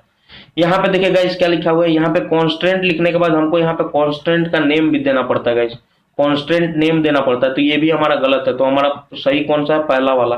चलिए इसको पहला वाले को सही करके देखते हैं कि पहला वाला क्या सही है। इसको करा है मैंने और उसको सबमिट करता हूँ गाइस। देखिए आंसर हमारा राइट है। चलिए नेक्स्ट पे मूव कर जाते हैं। नेक्स्ट देखते हैं क्विज क्या बोल रहा है। अब नेक्स्ट पे यहाँ पे आप देखिए, अब हमको यहाँ पे बेसिकली कमांड्स और क्वेरीज लिखनी है। यहाँ पे देखिए क्या लिखा बोल रहा है, sports craft company has organised tournament in multiple individual sports and invited top rank player to play. Each tournament comprises of multiple matches in knockout of format, each match is played between 2 player. Create a player table as per information provided. बोल रहा है जो है player का table create करना है। तो यहाँ पे मैं क्या लिखूंगा, क्रिएट टेबल, और हम क्या लिखते हैं, टेबल नेम। टेबल नेम क्या है हमारा, प्लेयर हमारा टेबल नेम, वो मैं लिख देता हूं। और यहाँ पे हमारा कॉलम्स कौन कौन से हैं गाइस, कॉलम हमारे क्या पास क्या क्या है। पहला कॉलम क्या है हमारा, पी आई डी क्या है हमारा, इंटीजर डेटा टाइप का, इंटीजर डेटा टाइप का। और ये क्या है, प्राइमरी की। प्राइमरी की आपको क्या है यहाँ पे डिक्लेयर कर लेना, प्राइमरी की। ठीक है गाइस, ये मैंने क्या लगाया, कॉलम लेवल कांस्टेंट है। नेक्स्ट कॉलम क्या है हमारा, पी नेम, और इसका डेटा टाइप क्या है, varchar2, varchar जो है varchar2 मैंने यहाँ पे लिख दिया। और गाइज यहाँ पे देखिए लिखा हुआ है ये 20 कैरेक्टर्स कॉल आउट करता है। और नॉट नल, गाइज मैंने नॉट नल के बारे में भी बताया था कि ये जो है आप जो है टेबल लेवल पे नहीं अप्लाई कर सकते, यही एक कांस्टेंट है जो कि टेबल लेवल पे नहीं अप्लाई होता है। यहाँ पे देखिए, तो यहाँ पे इसको मैंने जो है इस कॉलम को नॉट नल कर दिया। अगला हमारा लास्ट कॉलम कौन सा है, लास्ट कॉलम है गाइज यहाँ पे हमारा रैंकिंग को जो है हम यहाँ पे रैंकिंग जो है ये हमारा क्या है, इंटीजर टाइप का है, तो इंटीजर यहाँ पे डिक्लेयर कर लेते हैं। और यहाँ पे इसके बारे में और कोई इन्फॉर्मेशन नहीं दिया हुआ है। तो यही स्टेटमेंट बेसिकली क्या करेगा, हमारे टेबल क्रिएट कर देगा। तो चलिए इसको वेरीफाई करके देखते हैं। यहाँ पे वेरीफाई पे क्लिक करता हूँ तो देखिए यहाँ पे लिख रहा है connection could not be established. पता नहीं है क्यों ऐसा एरर आ रहा है, यहाँ पे ये बार बार लिख रहा है connection could not be established. तो यहाँ पे देखिएगा इस कमांड को जो है आप यहाँ से कॉपी करिए और यहाँ पे इस लिंक को जो है यहाँ से पहले कॉपी करके एक और यहाँ पे खोलिए दूसरे टैब में आप खोलिए। यहाँ पे डे 10 पे आइए और यहाँ पे आप जो है प्लेग्राउंड को खोलिए, डेटाबेस प्लेग्राउंड को खोलिए। वहां पे आप जब खोलेंगे तो वहां पे जो है मैं क्वेरीज को वहीं रन करके दिखाता हूँ। डेटाबेस प्लेग्राउंड यहाँ पे हमारा खुल गया है गाइज। यहाँ पे अब मैं क्या करता हूँ, यहाँ पे इसी स्टेटमेंट को यहाँ पे ये जो क्वेरी है हमारा, इसको कॉपी कर लेता हूँ कंट्रोल ऑल कंट्रोल सी करके, और यहाँ पे कंट्रोल वी करता हूँ और यहाँ पे रन करता हूँ गाइज। ठीक है गाइज, टेबल क्रिएटेड लिख दिया। अब टेबल क्रिएट हो गया तो इसके बारे में मैं डिस्क्रिप्शन लेना चाहता हूँ। तो आपको क्या लिखना है, DESC डिस्क्राइब टेबल नेम। आपका टेबल नेम क्या है, प्लेयर, DESC आपको लिखना है और यहाँ पर टेबल नेम। और यहाँ पे आपको क्या कर लेना है, इस लाइन को आपको सेलेक्ट कर लेना है, बस इसी लाइन को सेलेक्ट करना है और रन पे क्लिक करना है। ये क्या करेगा, आपके टेबल को डिस्क्राइब कर देगा। एक सेकंड, थोड़ा सा ये टाइम ले रहा है, वापस से रन करता हूँ। हमारे टेबल नेम प्लेयर ही था तो यहाँ पे ये एग्जीक्यूट नहीं हो रहा है गाइज, थोड़ा सा आप वेट करिए। तो गाइज यहाँ पे देखिए मैंने जब रन करा, यहाँ पे देखिए वापस से रन पे क्लिक करता हूँ। यहाँ पे देखिए रन करूंगा तो देखिए ये हमारे टेबल के बारे में डिस्क्राइब कर दे रहा है। तो यहाँ पे जो वैल्यूज लिखे थे, यहाँ पे देखिए जो जो चीज लिखा था ऐसे यही मैंने यहाँ पे अप्लाई कर दिया। तो यहाँ पे अब जो है यहाँ पे अब एक दो सवाल जो है नहीं, थोड़ा सा प्रॉब्लम करेगा वहां पे, बट जो है आप जो अगला डे 3 से जो हमारा डेटाबेस सही हो जाता है। यहाँ पे पता नहीं क्या प्रॉब्लम है इस पर्टिकुलर जोन में। तो यहाँ पे आप जो है क्रिएट टेबल, यहाँ पे टूर्नामेंट टेबल क्रिएट करना है। तो इसका सिंटैक्स आप कैसे लिखेंगे, देखिए मैं सारा चीज आपको बता देता हूँ। क्रिएट टेबल और आपको क्या लिखना है, टेबल नेम क्या है आपका, टूर्नामेंट टेबल है। और इसके अंदर आपको क्या करना है, अब आपको यहाँ पे डेटा कॉलम डिक्लेयर करना। कॉलम जो है आप ब्रेसेस के अंदर डिक्लेयर करते हैं। सबसे पहला कॉलम क्या है, TID, और इसका क्या है गाइस, इसका डेटा टाइप क्या है, TID का डेटा टाइप क्या है आपका, इंटीजर आप लिख लीजिए यहाँ पे। और यहाँ पे क्या बोल रहे हैं, ये प्राइमरी की है, प्राइमरी की मैंने यहाँ पे डिक्लेयर कर दिया, इसको प्राइमरी की कांस्टेंट लगा दिया, एंटर का हिट करा। नया टेबल नेम क्या है हमारा, टेबल नेम। ये जो है हमारा कॉलम का क्या है, नया टेबल जो है, सॉरी कॉलम का नया कॉलम का क्या नाम है, टी नेम। ये क्या है हमारा बेसिकली टूर्नामेंट का नेम होगा। तो यहाँ पे क्या है, अब इसको मैं क्या कर लेता हूँ, varchar2 कर लेता हूँ, क्योंकि यहाँ पे पहले से दिया हुआ है और ये 30 कैरेक्टर्स को अलाउ करेगा। और यह क्या होगा, ये कॉलम क्या होगा हमारा, नॉट नल होगा, ये फील्ड जो हमारा नॉट नल होगा। तो इसको नॉट नल मैंने डिक्लेयर कर दिया। अगला क्या है, स्टार्ट डेट। तो स्टार्ट डेट का डेटा टाइप क्या होगा, इस डेट डेटा टाइप होगा और ये भी जो हमारा नॉट नल है। फिर कॉमा दिया, अगला कॉलम को डिक्लेयर करा इंड डेट। ये भी क्या होगा, डेट, जो भी डेट से रिलेटेड है उसका डेटा टाइप क्या होगा, डेट। और ये सारा ही कॉलम जो हमारा नॉट नल है। और यहाँ पे लास्ट कॉलम क्या है हमारा, प्राइस क्या है, और ये क्या है, इंटीजर डेटा टाइप का है। तो इसको इंटीजर मैंने डिक्लेयर करा और लास्ट में यहाँ पे मैं नॉट नल कांस्टेंट लगा ले रहा हूँ। और ये देखिए ये हमारा टेबल क्रिएट हो जाएगा। बेसिकली इसको वेरीफाई करते हैं। यहाँ पे देखिए कनेक्शन का प्रॉब्लम हो रहा है गाइज, तो आप क्या करिए, इस कोड को यहाँ पे कॉपी करिए, वापस आइए डेटाबेस प्लेग्राउंड के अंदर और यहाँ पे कंट्रोल ऑल और यहाँ पे वी करिए और इसको रन करिए। गाइज इसको रन करिए, थोड़ा सा ये टाइम लेता है, थोड़ा सा सर्वर स्लो है यहाँ पे। और टेबल का स्पेलिंग यहाँ पे मैंने मिस्टेक कर दिया। यहाँ पे आपको लिखना है टेबल टूर्नामेंट इंटीजर प्राइमरी की varchar जो है, यहाँ पे ये सब सही है, बाकी सब तो मैंने सही लिखा है। और यहाँ पे इसको हटा लेते हैं और यहाँ पे इसको हटा लेते हैं और यहाँ पे रन करते हैं। गाइज यहाँ पे रन करा, केवल जो है टेबल क्रिएटेड लिख रहा है। अब आपको क्या लिखना है, DESC और टेबल का नाम क्या है, टूर्नामेंट टेबल है। तो आप इसको सेलेक्ट करिए इस पर्टिकुलर लाइन को और इसको रन करिए।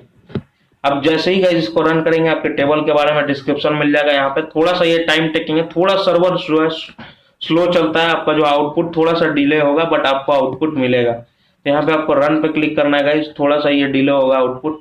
थोड़ा सा हम वेट कर लेते हैं। यहाँ पे देखिए वेट करने के बाद ये देखिए हमारा ये जो है इतने ये जो कॉलम्स हैं इधर, ये क्या कॉलम है आपका, ये कौन सा फील्ड नॉट नल है, ये सारा दिया हुआ है। और लास्टली यहाँ पे जो है फील्ड का डेटा टाइप सारा दिया हुआ है। तो गाइज यहाँ पे ये क्वेरी मैंने रन करके बताती। और नेक्स्ट देखिए यहाँ पे क्या दिया हुआ है, यहाँ पे फिर से हमको जो है एक टेबल बनाना है। तो ये क्या है, क्रिएट टेबल। तो यहाँ पे अभी जो हम क्रिएट का ही बेसिकली प्रैक्टिस करेंगे। तो यहाँ पे क्या है, match table, a player cannot play against himself, so player 1 should not be equal to player 2। ठीक है गाइस, प्लेयर 1 प्लेयर 2 के बराबर नहीं होना चाहिए। देखिए ये कांस्टेंट हमको लगाना पड़ेगा, और ये कांस्टेंट क्या होगा, टेबल लेवल कांस्टेंट होगा गाइस हमारा, क्योंकि ये दो कॉलम को रेफर कर रहा है। तो ये दो कॉलम को रेफर कर रहा है, तो ये क्या होगा, हमारा टेबल लेवल कांस्टेंट होगा। तो यहाँ पे क्या कर लेना, सबसे पहले आपको क्या करना है, यहाँ पे क्रिएट मैच टेबल। तो यहाँ पे टेबल का नाम क्या है, क्रिएट टेबल मैं लिखूंगा, और टेबल का नाम क्या है, मैच। और इसके अंदर कौन कौन से कॉलम्स है गाइस, यहाँ पे कॉलम सबसे पहला आएगा MID, match ID. Match ID जो है हमारा, यहाँ पे ये क्या है, इंटीजर टाइप का, इंटीजर टाइप का यहाँ मैं डिक्लेयर करूंगा। और ये क्या है, प्राइमरी की, प्राइमरी की हमारे टेबल का यही है, ये कॉलम जो हमारा प्राइमरी की है। अगला जो हमारा कॉलम क्या है, वो टूर्नामेंट आईडी, TID।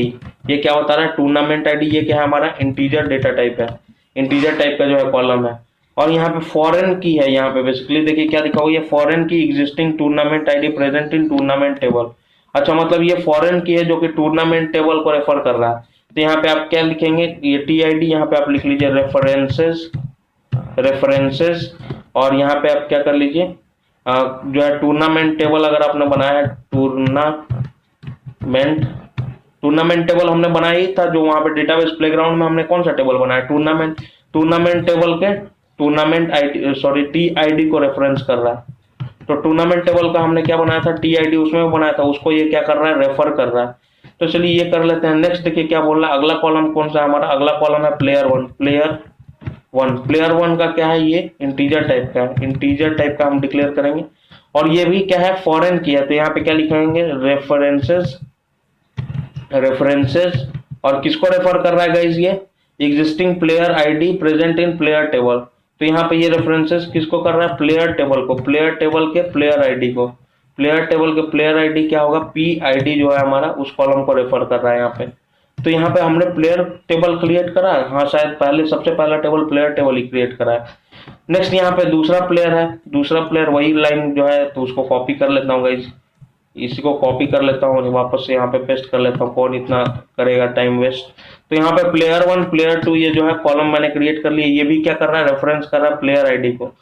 नेक्स्ट देखिए इसके अगला कॉलम कौन सा है, इसका अगला कॉलम है मैच डेट, मैच किस दिन मैच हुआ था उसका डेट। मैच डेट क्या होगा, ये आपका क्लियर ही है भाई, जहां डेट आया तो ये डेट डेटा टाइप का होगा। और ये कॉलम क्या होगा, नॉट नल।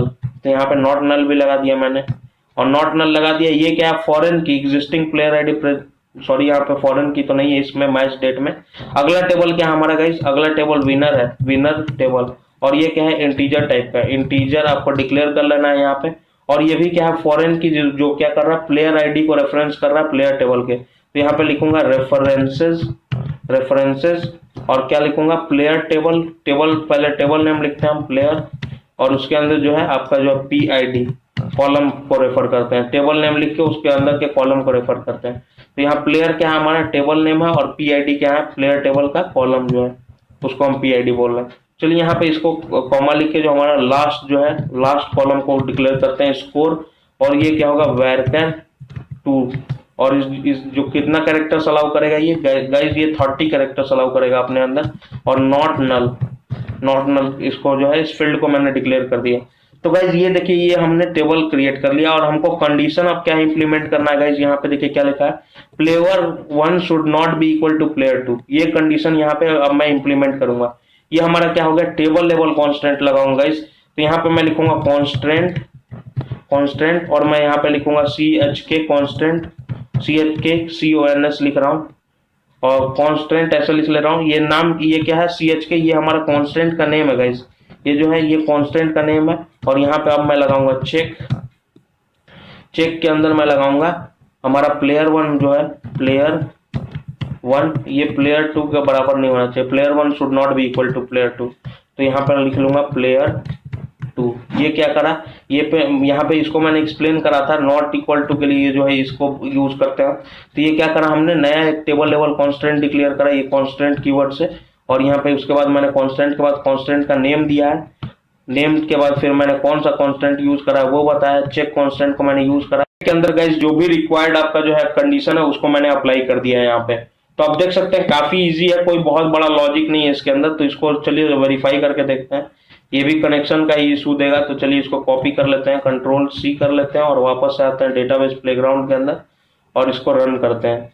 गाइस इसको स्टेटमेंट को यहाँ पे लिखते हैं और इसको वापस से सेलेक्ट कर लेते हैं, इस स्टेटमेंट को, स्टेटमेंट को यहाँ पे सेलेक्ट करता हूँ मैं, एक सेकंड, कुछ ज्यादा ही सेलेक्ट हो जा रहा है। मैं प्लेयर टेबल को देख लेता हूँ, प्लेयर को देख लेता हूँ। मैं यहाँ पे दो टेबल को यूज कर रहा हूँ, तो दोनों टेबल को यहाँ पे पहले चेक कर लेता हूँ।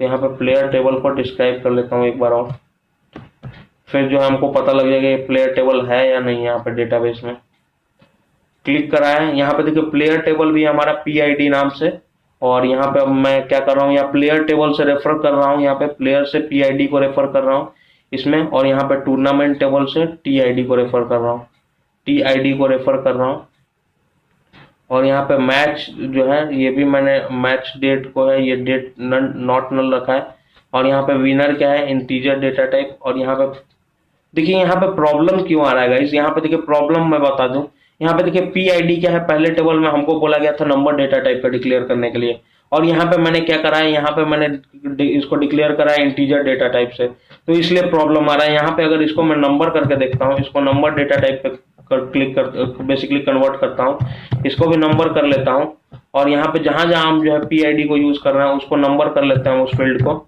नंबर डेटा टाइप में कन्वर्ट कर लेते हैं। और यहाँ पे टूर्नामेंट ID को मुझे चेक करना पड़ेगा, यहाँ पे टूर्नामेंट ID मैंने इंटीजर रखा था, और इस टेबल के अंदर भी मैं टूर्नामेंट ID इंटीजर रख रहा हूँ। नेक्स्ट देखिए यहाँ पे ये अभी जो है मेरा एकदम एक्यूरेट है, यहाँ पे अभी मुझे लग रहा है यहाँ पे अब कोई एरर नहीं आना चाहिए। चलिए इसको रन करता हूँ गाइस वापस से, मिसिंग राइट पैरेंथेसिस, फिर से वापस ये एरर आ रहा है। चलिए इसको स्टडी करते हैं क्या इसका मतलब है, इसमें प्रॉब्लम क्या है इसकी, इसके साइज को आप जो है इंक्रीज नहीं कर सकते, काफी ये थोड़ा सा प्रॉब्लम टाइप क्रिएट करता है। चलिए फिर भी हम देखते हैं यहाँ पे हमारा यहाँ पे क्या है, क्या प्रॉब्लम कर रहा है। नंबर जो है रेफरेंसेस, सॉरी यहाँ पर रेफरेंसेस लिखना पड़ेगा आपको, स्पेलिंग आपने मिस्टेक मैंने कर दिया गाइस, यहाँ पर रेफरेंसेस लिखना होता है, रेफरेंस नहीं लिखना होता है, यहाँ पर रेफरेंसेस लिखना होता है। और वापस से इसको अब गाइस रन करके दिखाता हूं मैं, थोड़ा सा मेरी तरफ से मिस्टेक हो गया था, और इसको रन करता हूं गाइस यहाँ पे। अब देखिए रन करा तो ये देखिए टेबल क्रिएट हो गया गाइस, टेबल क्रिएट हो गया। अब आपको यहाँ पे देख लीजिए, यहाँ पे मैं डिस्क्राइब करता हूँ DESC, और हमारा टेबल क्या है, मैच टेबल।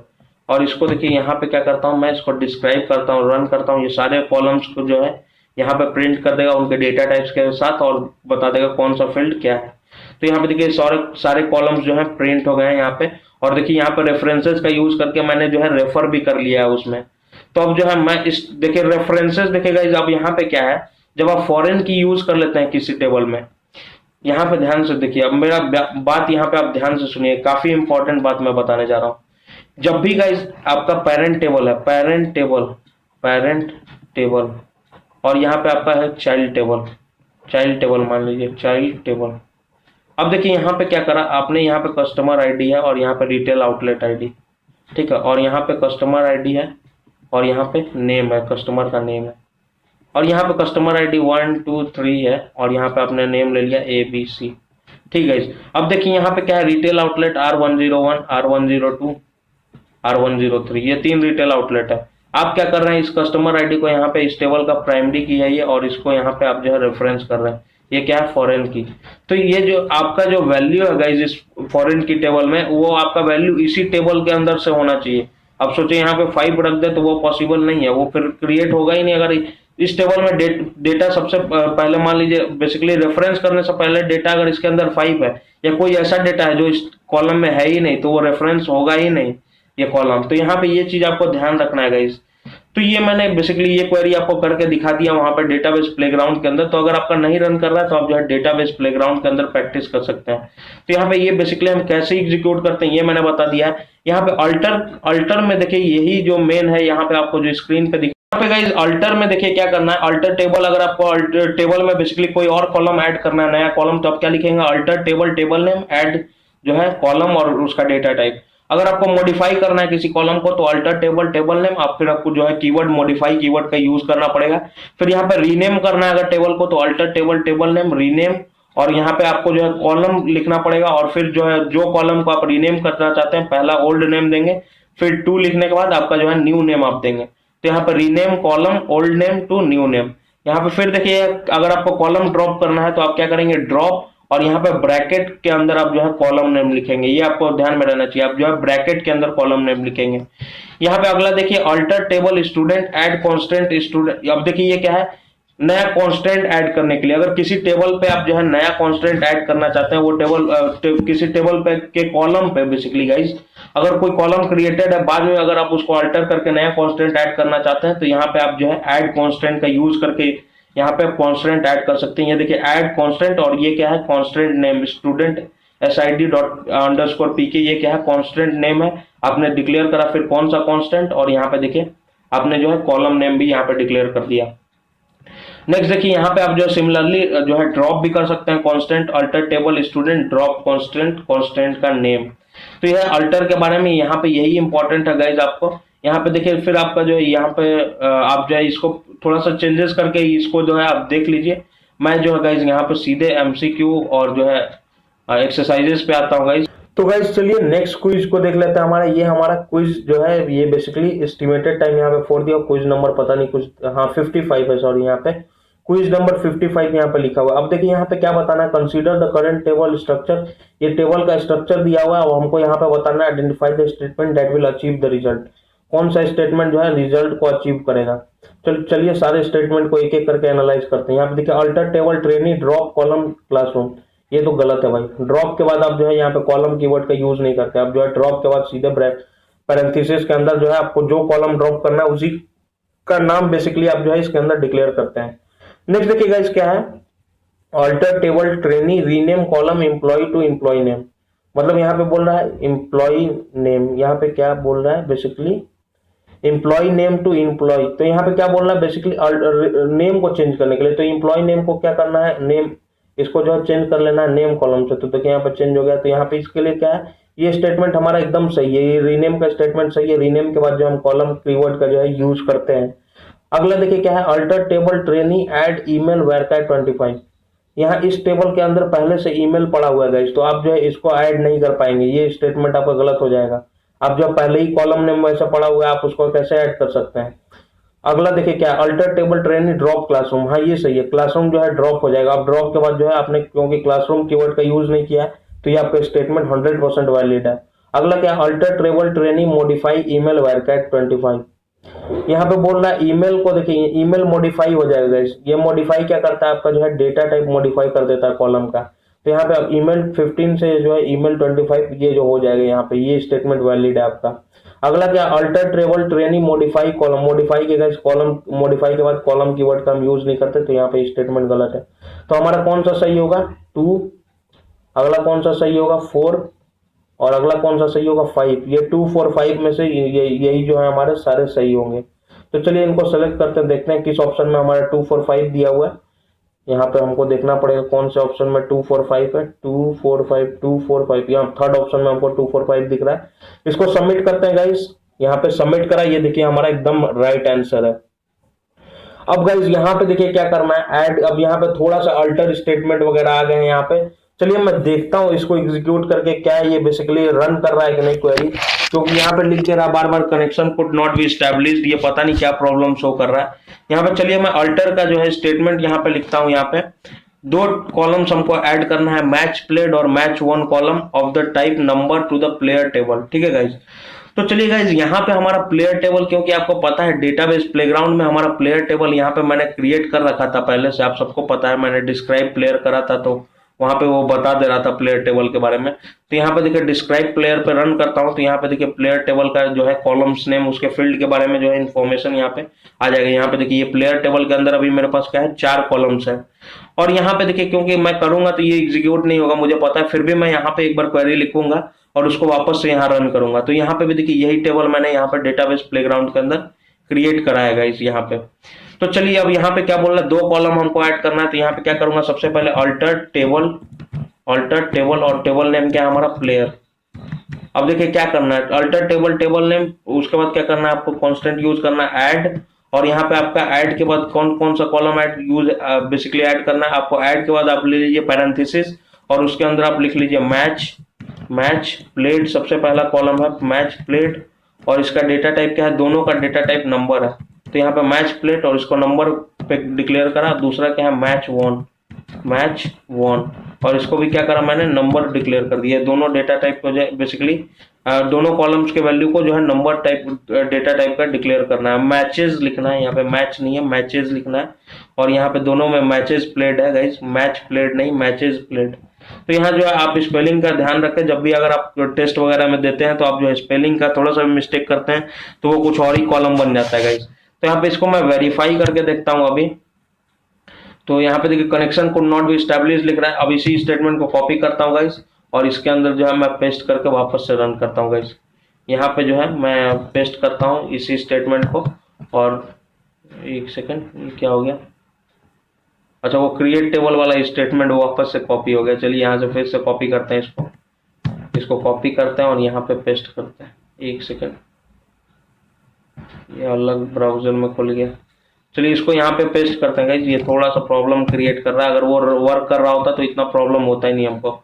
चलिए यहाँ पे अब इसको सेलेक्ट करके रन कर, तो गाइस इसको जैसे ही रन करा यहाँ पे देखिए प्रिंट हो गया टेबल अल्टर हो गया हमारा। अब फिर मैं जो है प्लेयर टेबल को फिर से डिस्क्राइब कर लेता हूँ। DESC आपको लिखना है और प्लेयर टेबल का नाम लिखना है। तो ये क्या है हमारा टेबल का नाम प्लेयर है। इसको आप जो है सेलेक्ट करिए इस टेबल को, और यहाँ पर डिस्क्राइब प्लेयर को इस स्टेटमेंट को सेलेक्ट करके रन करिएगा।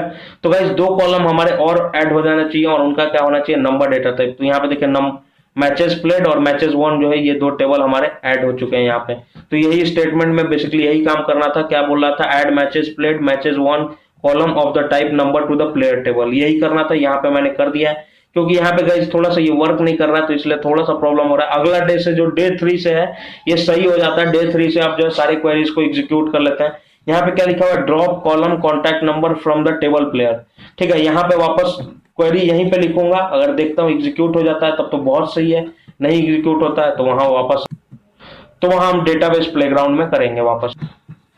तो गाइस चलिए यहाँ पे क्वेरी लिखता हूँ। यहाँ पे सबसे पहले क्या करना पड़ेगा, अल्टर टेबल, और आपका टेबल नेम क्या है, प्लेयर। अल्टर टेबल नेम आपका टेबल नेम क्या है, प्लेयर। और उसके बाद आपको क्या लिखना है, ड्रॉप कीवर्ड का यूज करना है, और जो कॉलम आपको ड्रॉप करना है वो आपको क्या लिखना है, ब्रेसेस के अंदर यहाँ पे आपको लिख देना। आपका कॉलम नेम क्या है, कॉन्टैक्ट नंबर। ये कॉलम जो है आपका डिलीट हो जाएगा, ये बेसिकली यहाँ से ड्रॉप हो जाएगा, ये कॉलम हट जाएगा। तो चलिए इसको रन करते हैं गाइज। यहाँ पे वेरीफाई करता हूँ, correction could not be established. वापस से इसको कॉपी करता हूँ गाइज, कॉपी करके और पेस्ट करके यहाँ पे रन करता हूँ, क्योंकि यहाँ पे हमारा जो है प्लेयर टेबल पहले से ही क्रिएटेड है। तो यहाँ पे चलिए, यहाँ पे देखिए क्या कर रहा हूँ मैं, इसी स्टेटमेंट को पेस्ट करता हूँ, और यहाँ पे देखिए alter table name drop contact number, यही लिखा है मैंने यहाँ पे। इसको रन करता हूँ गाइज, देखता हूँ टेबल अल्टर्ड लिख दिया। अब फिर से यहाँ पे प्लेयर टेबल को मैं डिस्क्राइब कर लेता हूँ, डिस्क्राइब करके रन करता हूँ। देखिए हमारा कॉन्टैक्ट नंबर जो फील्ड है वो, एक सेकेंड यहाँ पे क्या हो गया,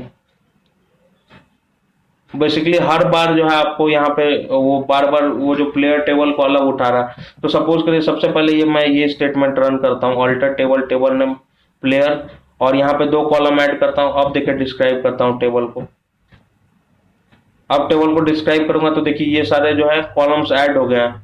अब यहाँ पे देखिए गाइस कॉलम नेम का कोई फील्ड ही नहीं है यहाँ पे, तो ये ड्रॉप कहाँ से होगा। तो यहाँ पे देखिए इस टेबल के अंदर देखिए कॉन्टैक्ट नेम दिया हुआ है, कॉन्टैक्ट नंबर दिया हुआ है इस प्लेयर टेबल के अंदर, बस हमने जो क्रिएट करा था उसमें जो है कॉन्टैक्ट नंबर नहीं दिया हुआ है, तो वो ड्रॉप नहीं हो पाएगा। यहाँ पे ये प्रॉब्लम हो जा रहा है। तो थोड़ा सा जो है आपको मैं जो है आपको सिंटैक्स वगैरह यहाँ पे बता दे रहा हूँ, आपका कैसे ड्रॉप होता है। आप जो है वहां पे चेक कर सकते हैं ड्रॉप वगैरह। ये जो है आप रियल डेटाबेस पे प्रैक्टिस कर लीजिए, या यहीं पे सपोज करिए एक जो है कॉलम आप ऐड कर सकते हैं यहाँ पे बेसिकली प्लेयर टेबल के अंदर, और जो है चलिए ऐड ही कर लेते हैं, ऐड ही करके देखते हैं। यहाँ पे ये प्लेयर टेबल है ना हमारा, तो यहाँ पे देखिए ऐसे अल्टर स्टेटमेंट लिखते हैं, अल्टर टेबल, और हमारा टेबल नेम क्या है, प्लेयर टेबल है। और इसके अंदर मैं क्या करता हूँ, ऐड लिखता हूँ, ऐड के बाद आप क्या करते हैं, कॉलम लिखते हैं, कॉलम नेम क्या है, कॉन्टैक्ट नंबर। ये कॉलम जो है ऐड कर लेता हूँ, इसका टाइप क्या है, नंबर कर लेता हूँ, नंबर डेटा टाइप का। ये क्या करेगा, कॉन्टैक्ट नंबर फील्ड जो है ऐड कर देगा हमारे अल्टर टेबल के सॉरी प्लेयर टेबल के अंदर। तो यहाँ पे only simple columns not column names allowed है। अच्छा डॉट ये मैंने लगा दिया है, ये क्या है, ये अलाउड नहीं है गाइस, डॉट जो है अलाउड नहीं है। इसको रन करता हूँ गाइस, ये देखिए टेबल अल्टर लिख रहा है। फिर से प्लेयर टेबल को डिस्क्राइब करता हूँ। प्लेयर टेबल को देखिए इस बार डिस्क्राइब करा तो यहाँ पे कॉन्टैक्ट नंबर जो है हमारा आ गया। अब जो मैं इस स्टेटमेंट को जो है इस स्टेटमेंट को यहाँ पे कॉपी कर लेता हूँ, कंट्रोल सी कर लेता हूँ और यहाँ पे लास्ट में यहाँ पे कॉपी कर लेता हूँ और यहाँ पे पेस्ट करके अब जो है मैं अल्टर टेबल स्टेटमेंट का यूज करके जो है कॉन्टैक्ट नंबर जो फील्ड है उसको यहाँ पे ड्रॉप कर दूंगा। चलिए इसको रन करते हैं। रन करा, देखिए टेबल अल्टर्ड लिख रहा है। फिर से जो है टेबल को डिस्क्राइब कर लेता हूँ DESC और हमारा टेबल क्या है प्लेयर, इसको जो है डिस्क्राइब कर लेता हूँ और वापस से इसको रन करता हूँ। अब देखिए हमारा कॉन्टैक्ट नंबर जो फील्ड है वो गायब हो चुका होगा। तो यहाँ पे देखिए कॉन्टैक्ट नंबर फील्ड जो है यहाँ से ड्रॉप हो गया है। तो आप देख सकते हैं ड्रॉप का बेसिकली यूज क्या है।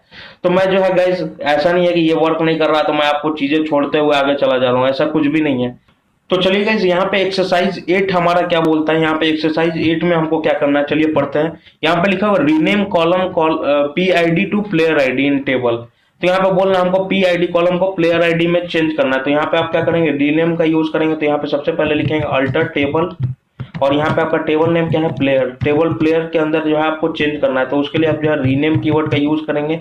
रीनेम के बाद जो हम साथ ही साथ कॉलम का यूज करते हैं रीनेम के साथ। और यहाँ पे सबसे पहला क्या है आपका जो पुराना कॉलम आईडी का सॉरी कॉलम का नेम क्या है वो है PID। तो यहाँ पे पुराना नेम लिख लेना और उसके बाद 2 लिख के आपको जो है नया जो नेम है उसको लिखना है। यहाँ पे नया नेम आप क्या लिखना चाहते हैं, प्लेयर ID लिखना चाहते हैं। तो यहाँ पे आपको लिखना है ये स्टेटमेंट, बेसिकली ये हमारा एकदम करेक्ट स्टेटमेंट है चेंज करने के लिए। और यहाँ पे मैं क्या करूंगा, वेरीफाई करता हूँ। तो यहाँ पे देखिए आपको पता ही है कि ये लिखता है बार बार कनेक्शन को नॉट बी एस्टैब्लिश्ड। तो यहाँ पे इसको कॉपी करता हूँ गाइस।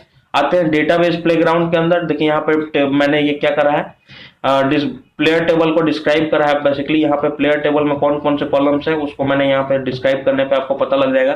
देखिए यहाँ पे डिस्क्राइब करा है तो ये PID है, इसको मैं क्या कर लूँ, इसको प्लेयर आईडी में चेंज करना है। तो चलिए अल्टर स्टेटमेंट यहाँ पे लिखते हैं गाइज। यहाँ पे लिखते हैं उसी स्टेटमेंट को कॉपी कर लेता हूँ और यहाँ पे इसको रन कर लेता हूँ गाइज। ठीक है, स्टेटमेंट को रन करता हूँ। यहाँ पे रन करा, यहाँ पे देखिए टेबल अल्टर्ड लिख दिया। फिर से वापस से प्लेयर टेबल को डिस्क्राइब करूंगा, DESC आपको लिखना है और प्लेयर, यहाँ पे DESC प्लेयर लिख के आपको इस स्टेटमेंट को सेलेक्ट करके आपको रन कर देना। अब देखिए आपका प्लेयर आईडी जो है सॉरी यहाँ पे प्लेयर आईडी जो है, यहाँ PID जो था ये अब प्लेयर आईडी बन चुका है। आप देख सकते हैं आपने जो है टेबल को रीनेम कर दिया है। तो यही एक्सरसाइज था। यहाँ पे क्योंकि एग्जीक्यूट नहीं हो पा रहा तो मैं डेटाबेस प्लेग्राउंड के अंदर एग्जीक्यूट करके आपको दिखा रहा हूँ गाइस। नेक्स्ट देखिए क्या बोला, modified data type of pname to varchar 250। ठीक है, बोल रहा pname का डेटा टाइप जो है आपको मॉडिफाई करना है और यहाँ पे मुझे पता है कि वो हो नहीं पाएगा। तो यहाँ पे आप देखिए यहाँ पे pname जो है इसका varchar कितना चेंज करना है, 20 तो पहले से था, varchar 50 में चेंज कर देना गाइस। चलिए यहाँ पे करते हैं, फिर से लिखते हैं अल्टर स्टेटमेंट और यहाँ पे अल्टर स्टेटमेंट लिखेंगे अल्टर टेबल और आपको क्या लिखना है, टेबल नेम क्या है आपका प्लेयर। ठीक है, उसके बाद यूज करना है मॉडिफाई का यूज करना है और आपका जो फिर जो आपको लिखना है आपका टेबल नेम, आपका कॉलम नेम आपका क्या है pname है और इसको चेंज क्या कर देना varchar 2 और इसको साइज कर देना इसका 50। इसमें ये बेसिकली ये क्या कर देगा, आपका कॉलम को मॉडिफाई कर देगा। चलिए इसको रन करते हैं गाइस और इसको रन करके दिखाता हूं मैं। इसको आप रन करेंगे, देखिए टेबल अल्टर्ड लिख रहा है। फिर से आप जो है DESC जो है इस लाइन को जो है आप सेलेक्ट करिए और रन करिए, डिस्क्राइब प्लेयर। अब देखिएगा जो आपका जो है प्लेयर नेम ये क्या हो गया, varchar 50 में चेंज हो गया।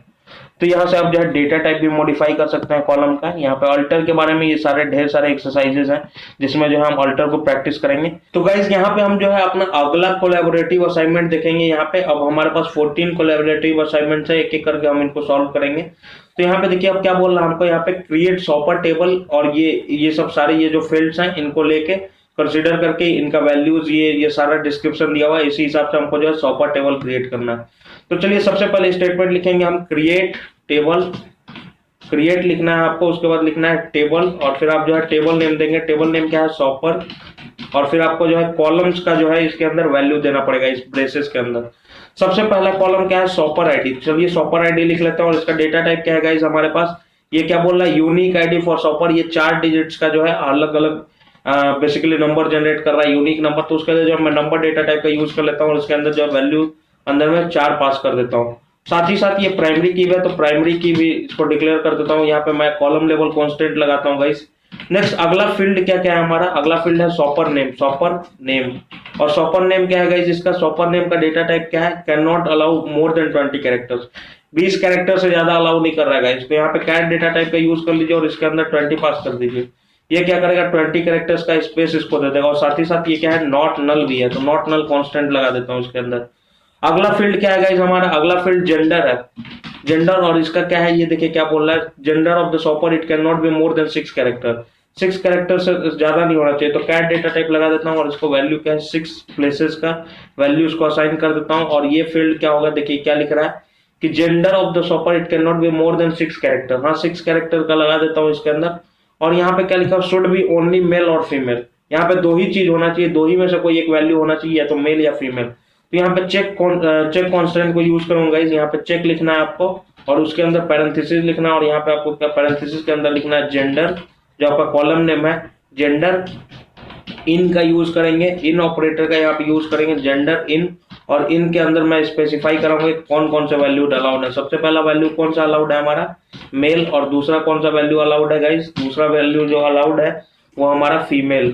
तो यहाँ पे मैं मेल और फीमेल यहाँ पे लिख दे रहा हूँ। और यहाँ पे इसके बाद जो है मैं अगला कॉलम लिखूंगा गाइस, अगला कॉलम है हमारा मोबाइल नंबर, मोबाइल नंबर। तो यहाँ पे मोबाइल नंबर गाइस क्या है, ये 10 डिजिट का है। तो इसको जो है मैं नंबर डेटा टाइप से डिक्लेयर करूंगा, इसका डेटा टाइप का मैं रखूंगा नंबर। और यहाँ पे गाइस ये भी क्या है, नॉट नल फील्ड है हमारा, तो इसको जो है नॉट नल डिक्लेयर करूंगा। नॉट नल डिक्लेयर करने के बाद जो है हमारा लास्ट जो है फील्ड आता है एड्रेस, ADDRESS। यहाँ पे आप जो है एड्रेस जो है एड्रेस कॉलम क्रिएट करते हैं। और यहाँ पे स्पेलिंग मैंने मिस्टेक कर दिया, आप जो स्पेलिंग मिस्टेक बहुत कम करिएगा। यहाँ पे अगला देखिए क्या बोल रहा है, it can not be more than 50 characters, 50 character से ज्यादा नहीं होगा। तो यहाँ पे वैरकैट 2 और यहाँ पे साइज जो है मैं 50 स्पेसिफाई कर दूंगा। गाइज मुझे पता है यहाँ पे मैं रन करूंगा तो ये रन नहीं होने वाला, कनेक्शन का प्रॉब्लम दिखाएगा। बट यहाँ पे चलिए इस कोड को कॉपी कर लेते हैं गाइज यहाँ पे। तो गाइज चलिए इस क्वेरी को मैं यहाँ से कॉपी करके ले चलता हूँ वहां पे डेटाबेस प्लेग्राउंड के अंदर, और यहाँ पे इसको पेस्ट करता हूँ गाइज।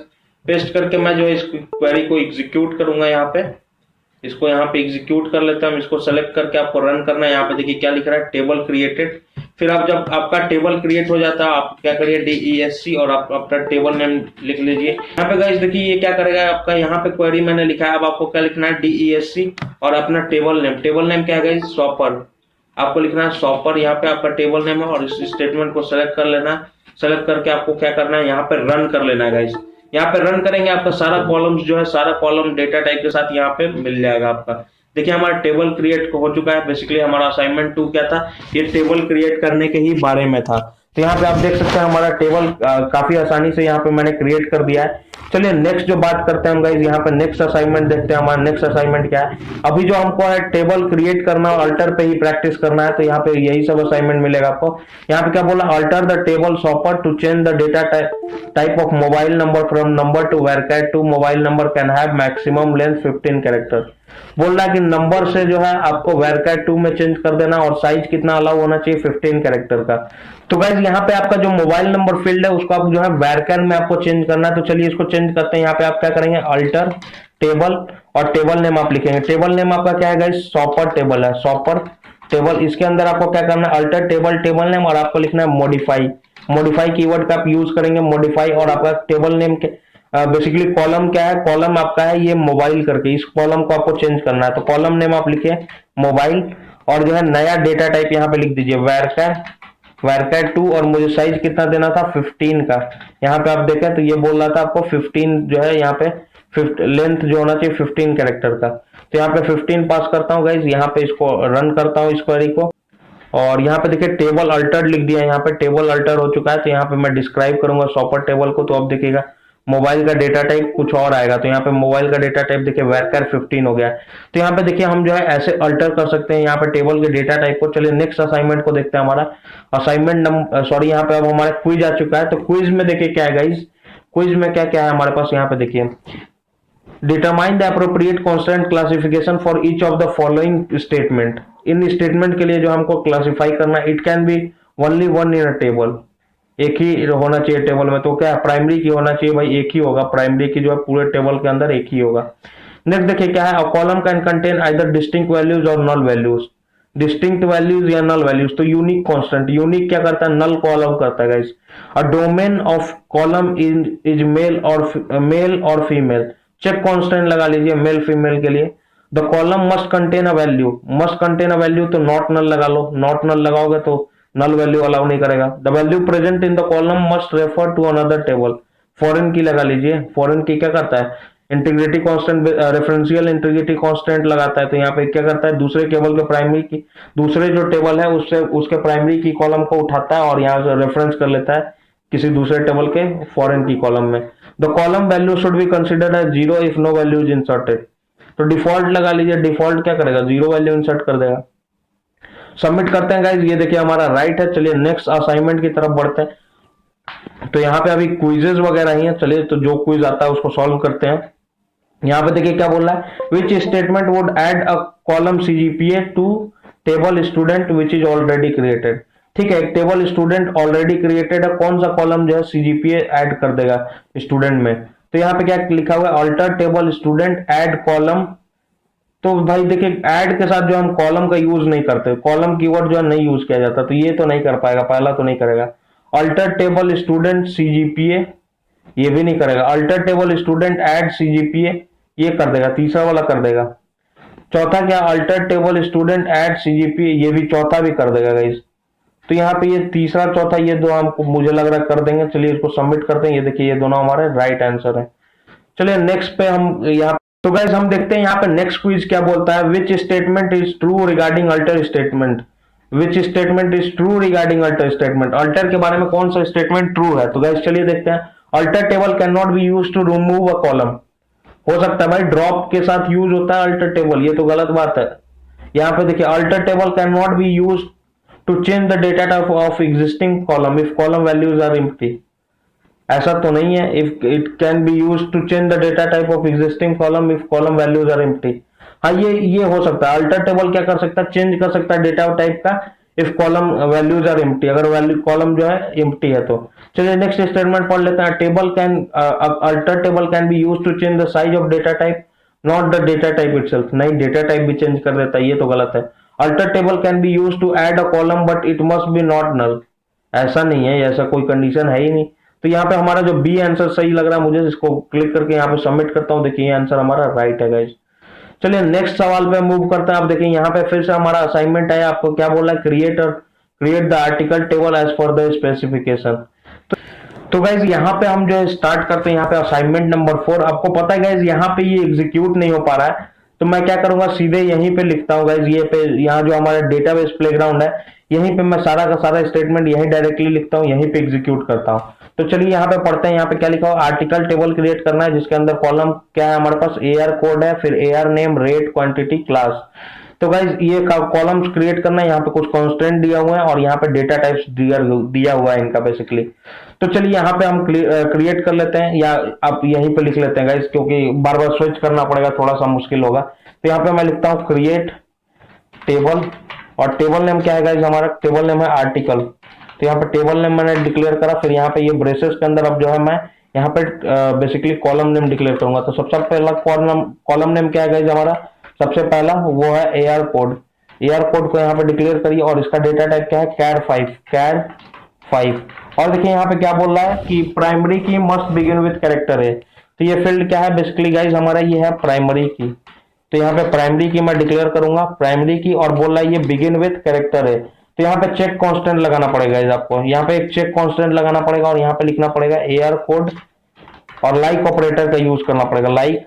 यहाँ पे आपको लाइक लिखने के बाद यहाँ पे लिखना पड़ेगा A और परसेंटेज, ये बताएगा कि आपका जो है AR कोड जो है ये इसके अंदर की वैल्यू जो है A से स्टार्ट होनी चाहिए। नेक्स्ट गाइस जो हमारा नेम है, नेक्स्ट जो कॉलम का नेम है वो है AR नेम, और इसका डेटा टाइप क्या होगा गाइस, varchar 2, और यहाँ पे इसका साइज जो है 30। ठीक है गाइस, अब ये हो गया, और इसका जो है कांस्टेंट जो होगा नॉट नल कांस्टेंट लगेगा इसके अंदर। चलिए अगला देखते हैं, अगला क्या है हमारा, रेट होना चाहिए, और यहाँ पे क्या है हमारा नंबर, डेटा टाइप जो है नंबर, और यहाँ पे लिखा हुआ है 8,2, मतलब इसका प्रिसीजन 8 है और स्केल 2 है गाइस। तो यहाँ पे 8,2। चलिए तुरंत अगले कॉलम पे मूव करते हैं। अगला कॉलम क्या है गाइस हमारा, क्वांटिटी। अगला कॉलम है क्वांटिटी, और यहाँ पे क्वांटिटी का क्या है, डेटा टाइप नंबर। तो क्वांटिटी का डेटा टाइप यहाँ पे मैं नंबर डिक्लेयर करूंगा, इसका साइज कितना है 4। और यहाँ पे देखिए क्वांटिटी में कंडीशन क्या दी हुआ, ग्रेटर देन और equal to 0, default value is 0। तो यहाँ पे देखिए इसका मतलब क्या है, आपको क्या करना पड़ेगा, यहाँ पे सबसे पहले आपको डिफॉल्ट कांस्टेंट लिखना पड़ेगा, डिफॉल्ट 0। और यहाँ पे डिफॉल्ट 0 इसलिए लिखना है, अगर आप चेक कांस्टेंट के बाद में लिखते हैं डिफॉल्ट तो आपका जो है वो एरर देगा। तो इसलिए यहाँ पे आप चेक करके देख लीजिए, अगर आप डिफॉल्ट बाद में लिखते हैं चेक कांस्टेंट पहले लिखते हैं तो ये जो है आपका एरर देगा। तो इसलिए मैं रिकमेंड करता हूँ कि डिफॉल्ट आप पहले लिखें, उसके बाद फिर क्या करना है, आपको चेक कांस्टेंट लगाना है। और यहाँ पे बोल रहा है कि क्वांटिटी हमेशा जो है क्वांटिटी हमेशा ग्रेटर देन इक्वल टू 0 होना चाहिए। तो यहाँ पे आपको क्या कर लेना है, quantity greater than equal to आपको 0 लिख लेना है। और यहाँ पे लास्ट जो हमारा फील्ड क्या है, क्लास। तो यहाँ पे लास्ट में आपको जो क्या क्रिएट करना है, यहाँ पे आपको कॉलम जो क्रिएट करना है वो क्लास, और उसका डेटा टाइप क्या होगा, कैर 1। इसका डेटा टाइप क्या होने वाला है, कैर और 1। और यहाँ पे आपको क्या लिखना है, इसका आपको कंडीशन लगाना है यहाँ पे फिर से। तो ये क्या होगा, चेक कांस्टेंट का आप यूज करेंगे और यहाँ पे अंदर में लिखेंगे column name check class in, और जो अलाउड वैल्यूज है उसको आप यहाँ पे लिखेंगे इन के ब्रेसेस के अंदर। तो अलाउड वैल्यूज कौन कौन सा है, ए, फिर आप अलाउ कर रहे हैं बी को, और वैसे ही आप अलाउ कर रहे हैं सी को। तो यहाँ पे सी भी आप लिखेंगे। तो यहाँ पे ए बी सी लिख दिया। ये हमारा पूरा परफेक्टली वैलिड कोड है टेबल क्रिएट करने का। चलिए इसको कॉपी करते हैं गाइस और यहाँ पे इसको रन करते हैं। यहाँ पे पेस्ट करा, अब देख लेती है एक बार, देख लेते हैं वापस एक बार मैं चेक कर लेता हूँ। Create table article AR code primary की, यहाँ पे मैंने लिखा चेक कांस्टेंट लगा दिया। यहाँ पे फिर से AR नेम, यहाँ पे data type not null constant, default constant, check constant लगाए यहाँ पे। चलिए इसको सेलेक्ट करके गाइस रन करते हैं। ठीक है, ये मैंने सेलेक्ट कर लिया और इसको विंडो को मिनिमाइज करते हैं, F11 दबा दीजिए और यहाँ पे देखिए ये हमारा सेलेक्टेड है। रन करते हैं गाइस। देखिए क्या, column check constant can not reference other column, इसका मतलब कहीं गड़बड़ हो गया हमारा गाइस। यहाँ पे कहीं मैंने स्पेलिंग मिस्टेक कर दिया किसी कॉलम में। तो यहाँ पे क्लास क्वांटिटी क्यू, अच्छा यहीं पे मैंने मिस्टेक करा है, QUANTITY क्वांटिटी। ठीक है, ये मैंने यहाँ पे मिस्टेक करा है। तो गाइज यहाँ पे मैंने अपने मिस्टेक को यहाँ पे करेक्ट कर लिया। गाइज यहाँ पे देख लिए जो मिस्टेक मैंने करा था यहाँ पे मैंने करेक्ट कर लिया है। यहाँ पे मैंने स्पेलिंग मिस्टेक कर दिया था यहाँ क्वांटिटी पे। अब चलिए इसको वापस से रन करते हैं गाइज। यहाँ पे रन कर, यहाँ पे देखिए सेलेक्ट करा हुआ मैंने, रन पे क्लिक करता हूँ। यहाँ पे देखिए क्या लिख रहा है, टेबल क्रिएटेड। जब टेबल क्रिएट हो जाएगा तो आपको डिस्क्राइब कर लीजिए उस टेबल को, आपको क्या लिखना है, DESC और यहाँ पे अपने टेबल का नाम। यहाँ पे इसको फिर से इस स्टेटमेंट को सेलेक्ट कर लीजिए और यहाँ पर रन पे क्लिक कर दीजिए। ये देखिए आपका जो है कॉलम वगैरह जितना है आपके टेबल के अंदर, कौन कौन सा डेटा टाइप है, सारा इंफॉर्मेशन आपको यहाँ पे ये दे देगा। ये थोड़ा सा स्लो, यहाँ पे गाइज आपको आउटपुट मिल जाएगा। यहाँ पे देखिए आपका टेबल क्रिएट हो चुका है। तो ये असाइनमेंट हमारा 4 हमने कर लिया है। नेक्स्ट जो है गाइज ये है हमारा असाइनमेंट 4। यहाँ पे बोल रहा है create a store table as per the specification below. फिर से लिखना पड़ेगा हमको क्रिएट टेबल स्टेटमेंट, और हमारे टेबल का नाम क्या है, स्टोर। और यहाँ पे फिर से जो हम डेटा टाइप डिक्लेयर करेंगे, सबसे पहला फील्ड का नाम है हमारा नेम और उसका डेटा टाइप क्या है, varchar2। और इसके अंदर जो अलाउड वैल्यूज है वो 20 कैरेक्टर्स अलाउड है। नेक्स्ट जो ये फील्ड क्या हमारा प्राइमरी की भी है, तो यहाँ पे प्राइमरी की मैं डिक्लेयर कर देता हूँ।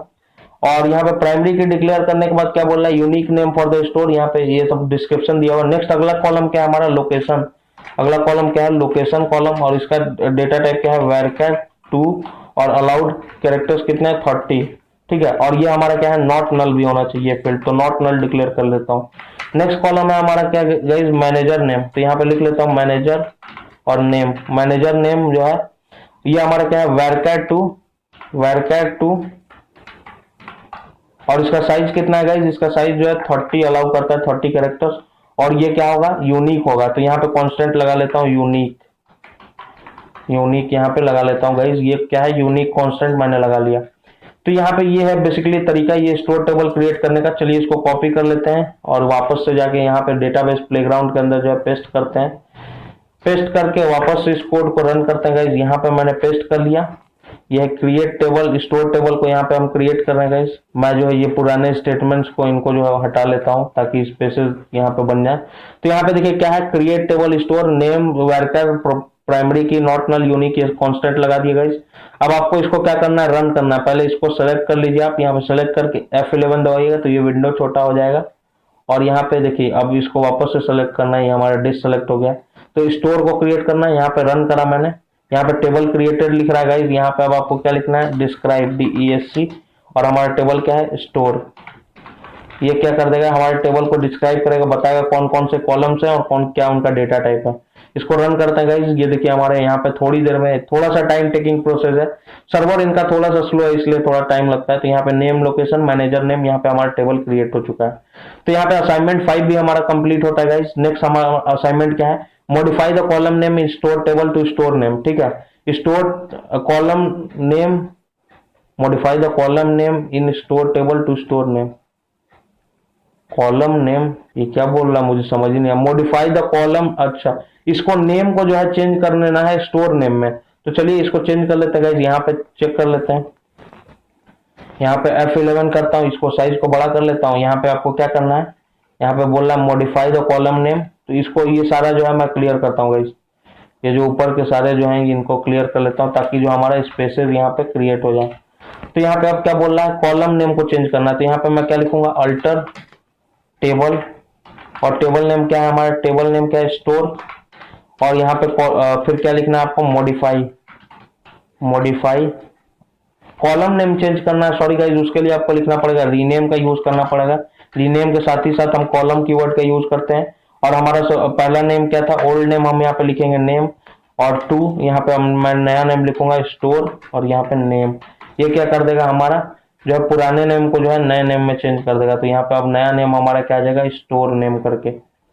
तो चलिए इसको रन करते हैं गाइस। यहाँ पे वापस से इसको रन करता हूँ। यहाँ पे टेबल अल्टर लिख रहा है और इस टेबल को डिस्क्राइब करूंगा मैं। यहाँ पे DESC लिखता हूँ और फिर लिखूंगा यहाँ पे DESC, और यहाँ पे मेरा टेबल का नाम क्या है, स्टोर टेबल।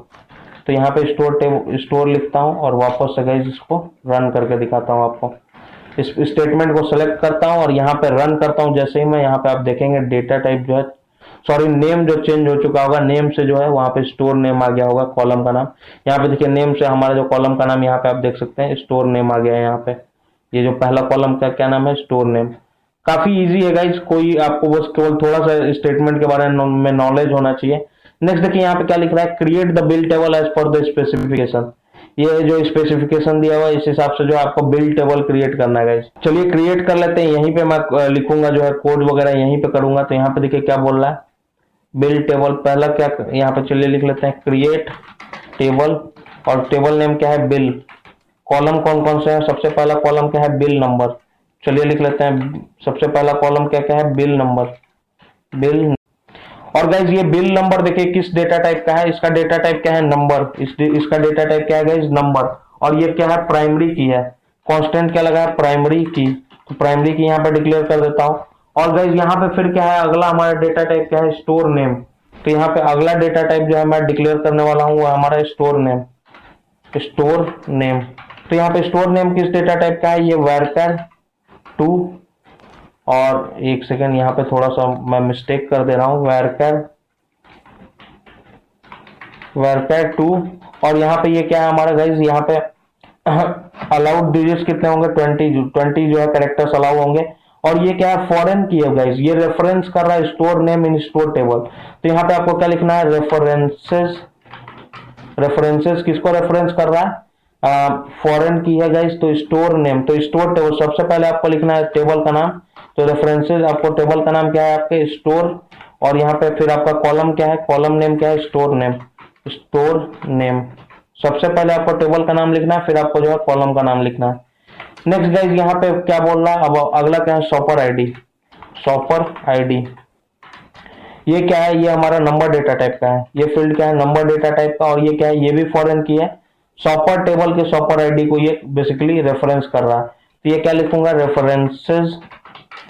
ठीक है, रेफरेंसेस शॉपर टेबल के शॉपर आईडी को। तो यहाँ पे लिखूंगा शॉपर, और यहाँ पे लिखूंगा अंदर में shopper ID, shopper ID.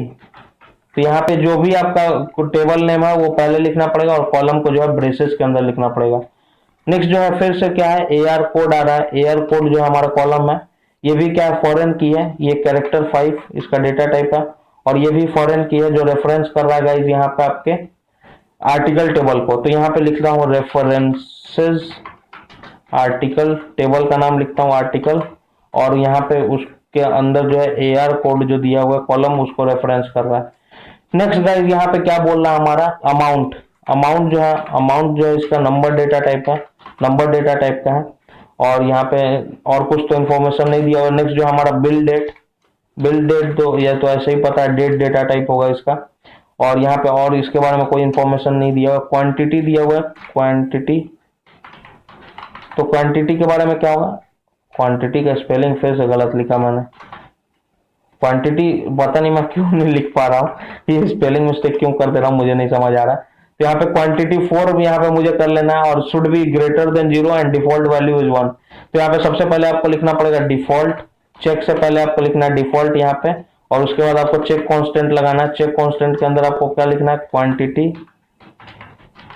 Quantity, और यहाँ पे आपको लिखाना मस्ट बी ग्रेटर देन 0, तो quantity greater than 0, greater than equal to 0 नहीं है, ग्रेटर बस केवल है ग्रेटर देन 0। तो यहाँ पे क्वांटिटी ग्रेटर देन 0 आपको लिखना पड़ेगा।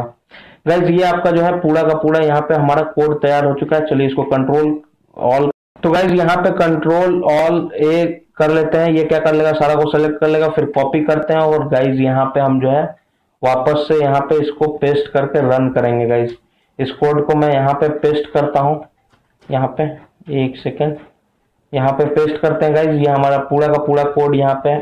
और चलिए इसको रन करके देखते हैं। यहाँ देखिए चेक कर लेते हैं पहले रेफरेंसेस। चलिए यहाँ पे हम जो है इसको चेक कर लेते हैं, वापस से इसको रन करेंगे गाइस। यहाँ पे ये सिलेक्टेड है, रन करा हमने, टेबल क्रिएटेड लिख दिया गाइस यहाँ पे, और यहाँ पे देखिए टेबल क्रिएटेड लिख दिया, और इसको डिस्क्राइब कर लेते हैं हम, डिस्क्राइब लिखते हैं DESC, और यहाँ पे मैं लिखूंगा टेबल का नाम। टेबल का नाम क्या है गाइस, हमारा बिल टेबल है, शायद बिल नेम है इसका। तो चलिए इसको वापस यहाँ सेलेक्ट करते हैं और इसको रन करते हैं गाइस। रन करते हैं, यहाँ पे देखिए आपको जो है इसका स्कीमा बेसिकली मिल जाएगा, कौन कौन से कॉलम है, कौन कौन सा इनका डेटा टाइप है, आपको पता लग जाएगा। तो यहाँ पे अगर इस टेबल को अगर आप जो है डेटाबेस के अंदर क्रिएट करें, आप जो है SQL सर्वर जो है उसको इंस्टॉल कर लीजिए, SSMS इंस्टॉल कर लीजिए, वहां पे उसके हेल्प से जो है आप इसको रन कर सकते हैं। यहाँ पे पता नहीं ये पोर्टल पे यहाँ पे ये चल नहीं रहा है, डे 2 का ही बस नहीं चल रहा है, डे 3 का जो है पूरा का पूरा जो है आपका क्वेरी वेरीफाई हो रहा है, तो वहां पे उसमें आपको कोई प्रॉब्लम नहीं आएगा। यहाँ पे देखिए क्या बोला, create a supplier table based on the specification below. चलिए सप्लायर टेबल को क्रिएट कर लेते हैं। यहाँ पे आपको क्या लिखना है, क्रिएट टेबल, और यहाँ पे आपका टेबल नेम क्या है, सप्लायर, और यहाँ पे अब जो हमको यहाँ पे कॉलम्स डिक्लेयर करने होंगे। तो सबसे पहला कॉलम क्या है, सप्लायर आईडी।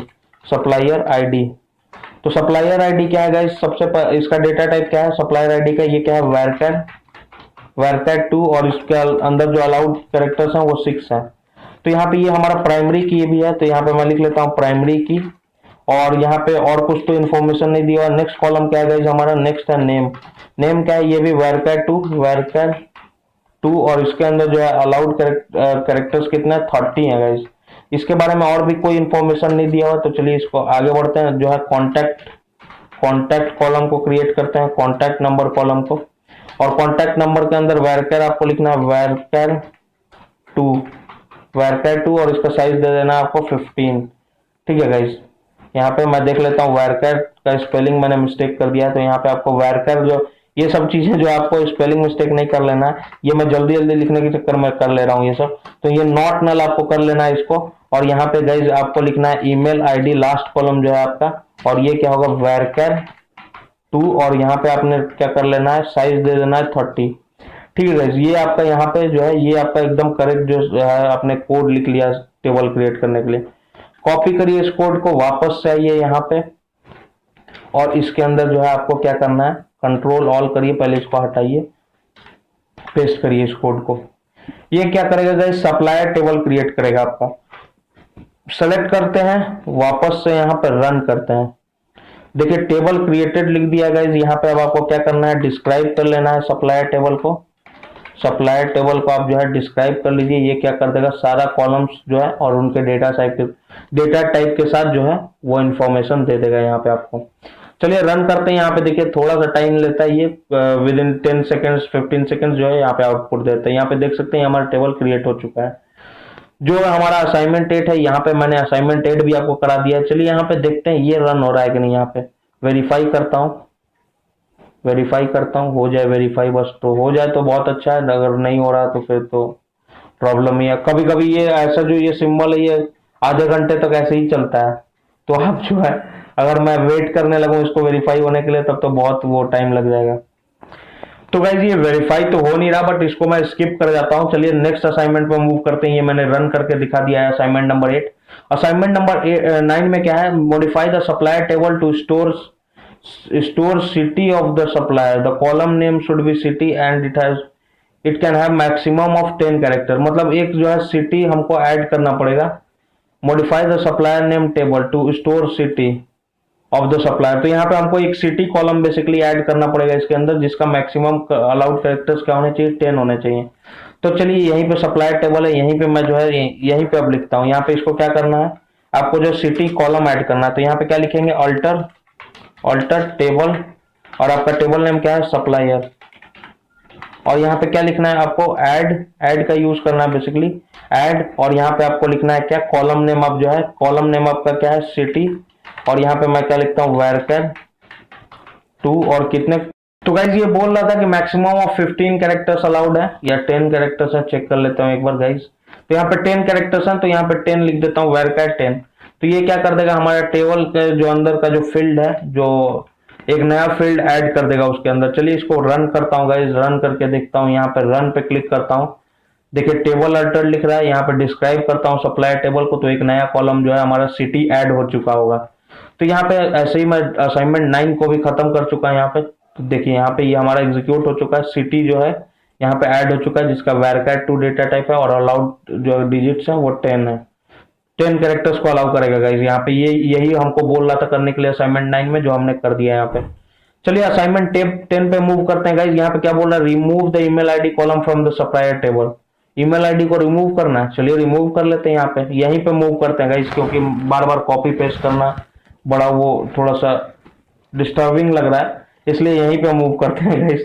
यहीं पे सारा चेंजेस करते हैं। अगर आपको प्रॉब्लम ना हो तो, अगर आपका गाइज वर्क कर रहा है तो आपका कोड एकदम परफेक्टली फाइन है। अगर आपका वो वेरीफाई कर पा रहा है तो आप, अगर उसमें जो मेरे कोड में अगर आपका वहां पे जो है प्रॉपर, जो आपको ऐसा एरर नहीं लिख रहा है जो मेरे में लिख रहा है, कैन नॉट बी लोडेड ऐसा कुछ, तो आपको अगर वेरीफाई करने में प्रॉब्लम आ रहा है तो आप जो है कमेंट कर सकते हैं गाइज। कोड आपका एकदम करेक्ट है, क्योंकि मैं यहाँ पे रन करके साथ ही साथ एग्जीक्यूट करके भी दिखा रहा हूँ।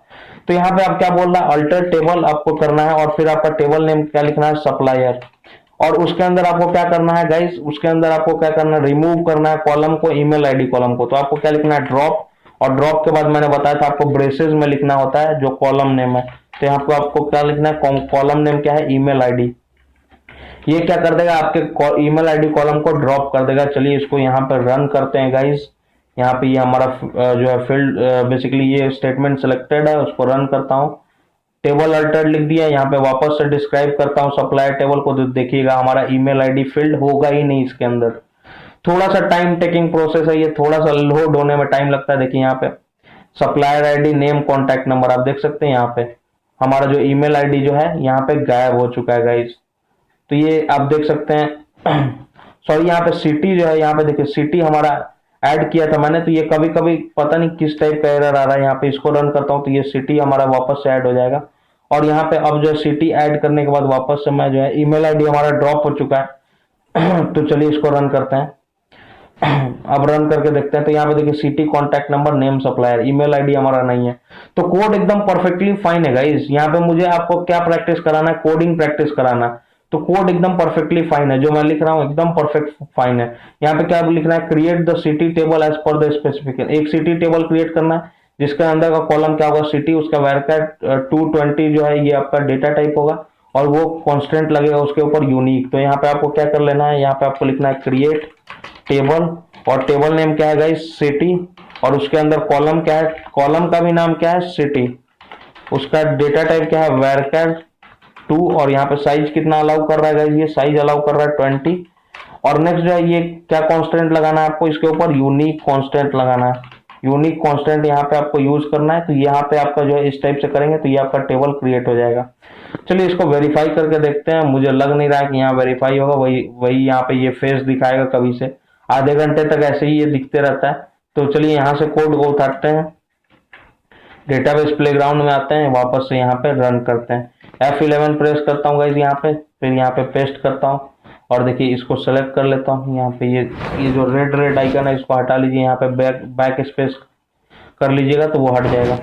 तो यहाँ पे देखिए अब ये हमारा सेलेक्टेड है, यहाँ पे रन करता हूँ, देखिए यहाँ पे लिख देगा टेबल क्रिएटेड, रन करा। ये थोड़ा सा टाइम ले रहा है गाइज यहाँ पे क्वेरी को एग्जीक्यूट करने में, इनका सर्वर थोड़ा सा स्लो है, तो यहाँ पे थोड़ा सा टाइम ले रहा है ये इनको क्वेरीज को वगैरह को जो है एग्जीक्यूट करने में। तो यहाँ पे देखिए लिख रहा है नो रोज सेलेक्टेड, इसको वापस से रन करता हूँ। तो यहाँ पे देखिए गाइज हमारा ये क्रिएट हो चुका है पहले ही से टेबल। यहाँ पे देखिए अब पता कैसे लगे, उसके लिए आपको DESC लिखना है, आपको सिटी, ये इतना स्लो है कि मैंने 2-3 बार उसको रन कर दिया था। तो यहाँ पे डिस्क्राइब सिटी लिखना है आपको, यहाँ पे रन करिएगा तो अगर क्रिएट हो चुका होगा तो देखिए यहाँ पे, हाँ देखिए ये हमारा टेबल जो है क्रिएट हो चुका है गाइज। तो यहाँ पे सिटी और वैरकर यहाँ पे 20 ये देख रहे हैं आप क्रिएट हो चुका है। तो यहाँ पे जो मैंने कोड लिखा है ये 100% राइट है गाइज। ये असाइनमेंट्स ऑप्शनल है, ये इसको जो है आप स्किप भी कर सकते हैं, बट ये असाइनमेंट जो है बेसिकली आपको जो है कोलैबोरेटिव असाइनमेंट 2 से लेकर 10 तक जो है ये मैंडेटरी है।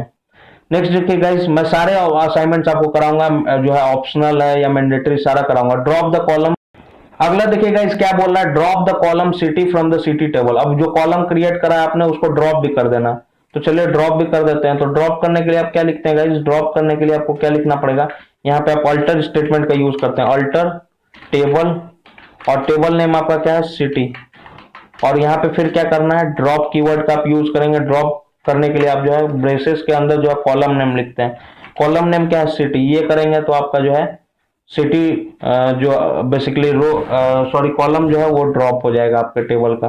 रन करिएगा तो can not drop all columns in a table. ओ तो गाइज यहाँ पे देखिए क्या बोल रहा है, ड्रॉप द कॉलम, यहाँ पे देखिए all columns in a table, अगर एक टेबल का एक ही कॉलम है गाइज तो वो ड्रॉप नहीं हो पाएगा गाइज। यहाँ पे देखिए क्या बोल रहा है, ये ऑप्शनल इसलिए दिया हुआ, अगर आप करेंगे तो ये हमेशा आपको प्रॉब्लम करेगा। अगर इस टेबल में एक और कॉलम होता तो आपका जो है ये सिटी कॉलम जो है ड्रॉप हो जाता। अगर आपके क्या है कि टेबल में एक और कॉलम अगर नहीं है, सपोज करिए यहाँ पे एक और कॉलम ऐड कर देता हूँ, alter table, table name city, और यहाँ पे मैं क्या कर दे रहा हूँ ऐड करने के बाद यहाँ पे क्या कर ले रहा हूँ सिटी, कोई और कॉलम ऐड कर लेता हूँ, स्ट्रीट लिख लेता हूँ, स्ट्रीट कॉलम ऐड कर लेता हूँ, उसका क्या कर लेता हूँ वैरकर 2 डेटा टाइप, और यहाँ पे अलाउड कैरेक्टर्स कितना कर लेता हूँ, अलाउड कैरेक्टर सपोज करिए यहाँ पे 10 कर लेता हूँ, अलाउड कैरेक्टर 10। तो ये क्या करेगा, नया कॉलम ऐड कर देगा। अब जब कोई नया कॉलम ऐड हो जाएगा गाइस तभी आप जो है पुराने किसी एक कॉलम को, सॉरी यहाँ पे पूरा सेलेक्ट नहीं हुआ था इसलिए लिख रहा है इनवैलिड।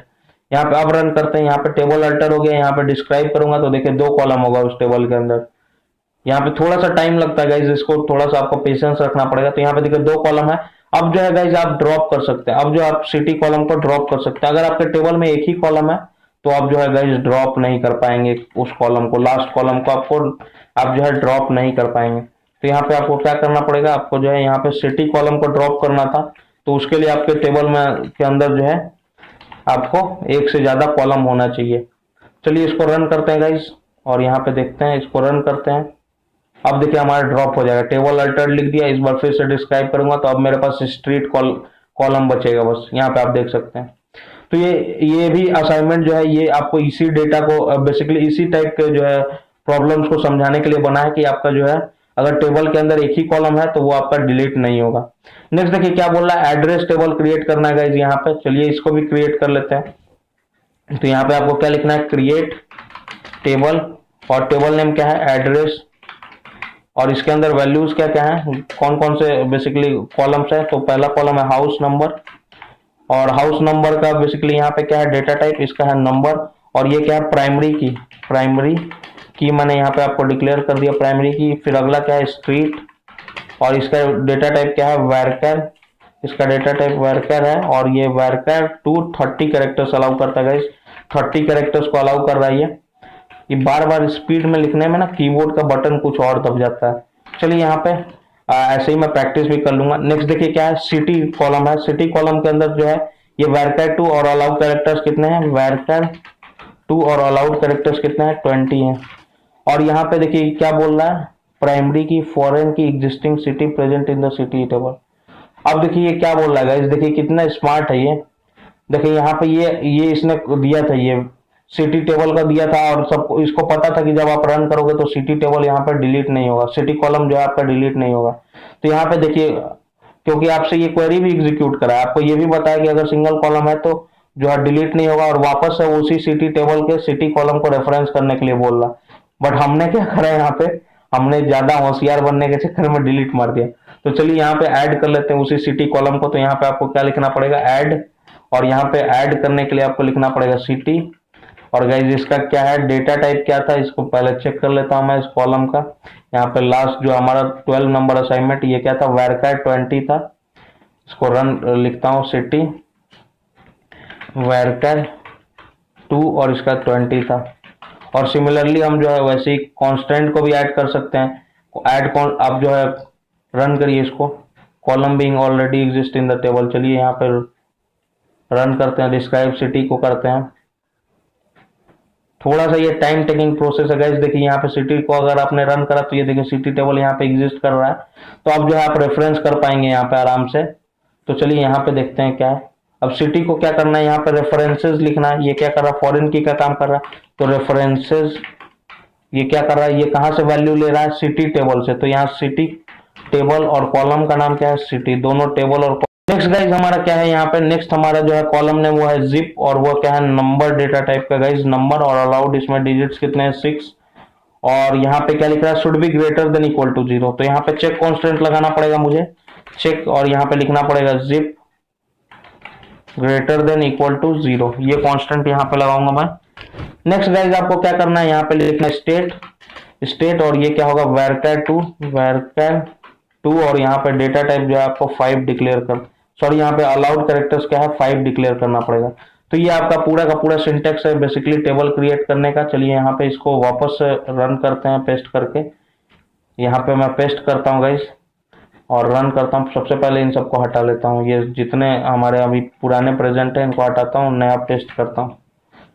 सॉरी ये सिटी वाला पेस्ट हो गया। चलिए वापस से इसको कॉपी करते हैं, कॉपी करके यहाँ पे पेस्ट करना और वापस आपको जो है रन करना, कॉपी पेस्ट रन, यही करना है बस आपको। कंट्रोल ऑल करिए, यहाँ पे सेलेक्ट करिए और F11 दबाइए और यहाँ पे जो है इसको रन करिए। ये क्या बोल रहा है, टेबल क्रिएट हो गया गाइज यहाँ पे। और यहाँ पे अगर आपको टेबल का स्ट्रक्चर जानना है तो आपको क्या करना है, डिस्क्राइब टेबल नेम लिखना पड़ेगा। टेबल नेम क्या है, एड्रेस, ADDRESS। ये जो है आपका टेबल क्रिएट हो जाएगा एड्रेस नाम से। रन करिए, ये आपके टेबल को कॉलम और डेटा टाइप्स के बारे में बता देगा, कौन सा कॉलम नॉट नल है सब बता देगा। चलिए गाइज नेक्स्ट जो है हमारा क्या है, असाइनमेंट हमारा जो है लास्ट असाइनमेंट है शायद, मुझे लग रहा है 14 असाइनमेंट।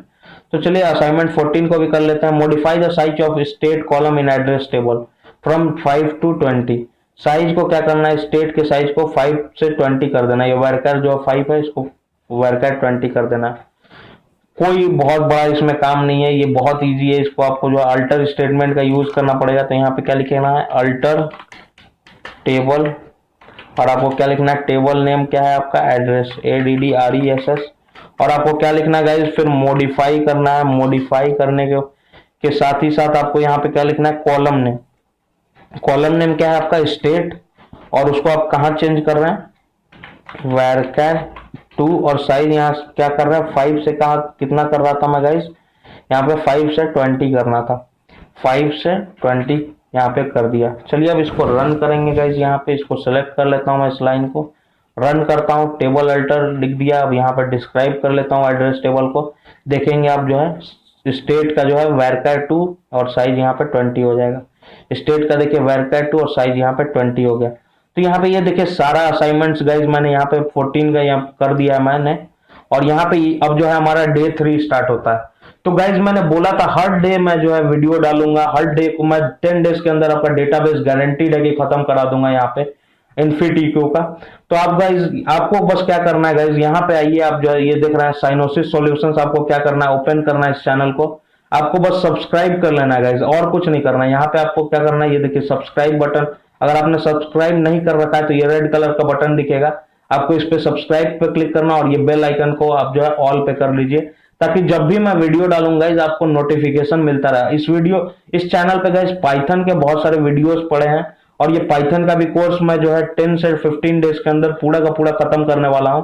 तो ये क्विक एकदम, जैसे ही ये कोर्स खत्म होगा गाइज हम प्रोजेक्ट ओरिएंटेड वीडियोस पे आ जाएंगे, एकदम प्रोजेक्ट पे वर्क करेंगे, क्योंकि बेसिक कॉन्सेप्ट मैं आपका क्लियर कर रहा हूं अभी। और जैसे ही बेसिक कॉन्सेप्ट ये क्लियर हुआ, फिर हम जो है Python, database, master science, sorry data science वगैरह में हम जो है मूव करना स्टार्ट हो जाएंगे। तो गाइज, अगर ये वीडियो आपको हेल्प कर रहा है तो प्लीज इसको लाइक करिए, अपने फ्रेंड्स के साथ शेयर करिए और उस चैनल को सब्सक्राइब कर लीजिए। Thank you.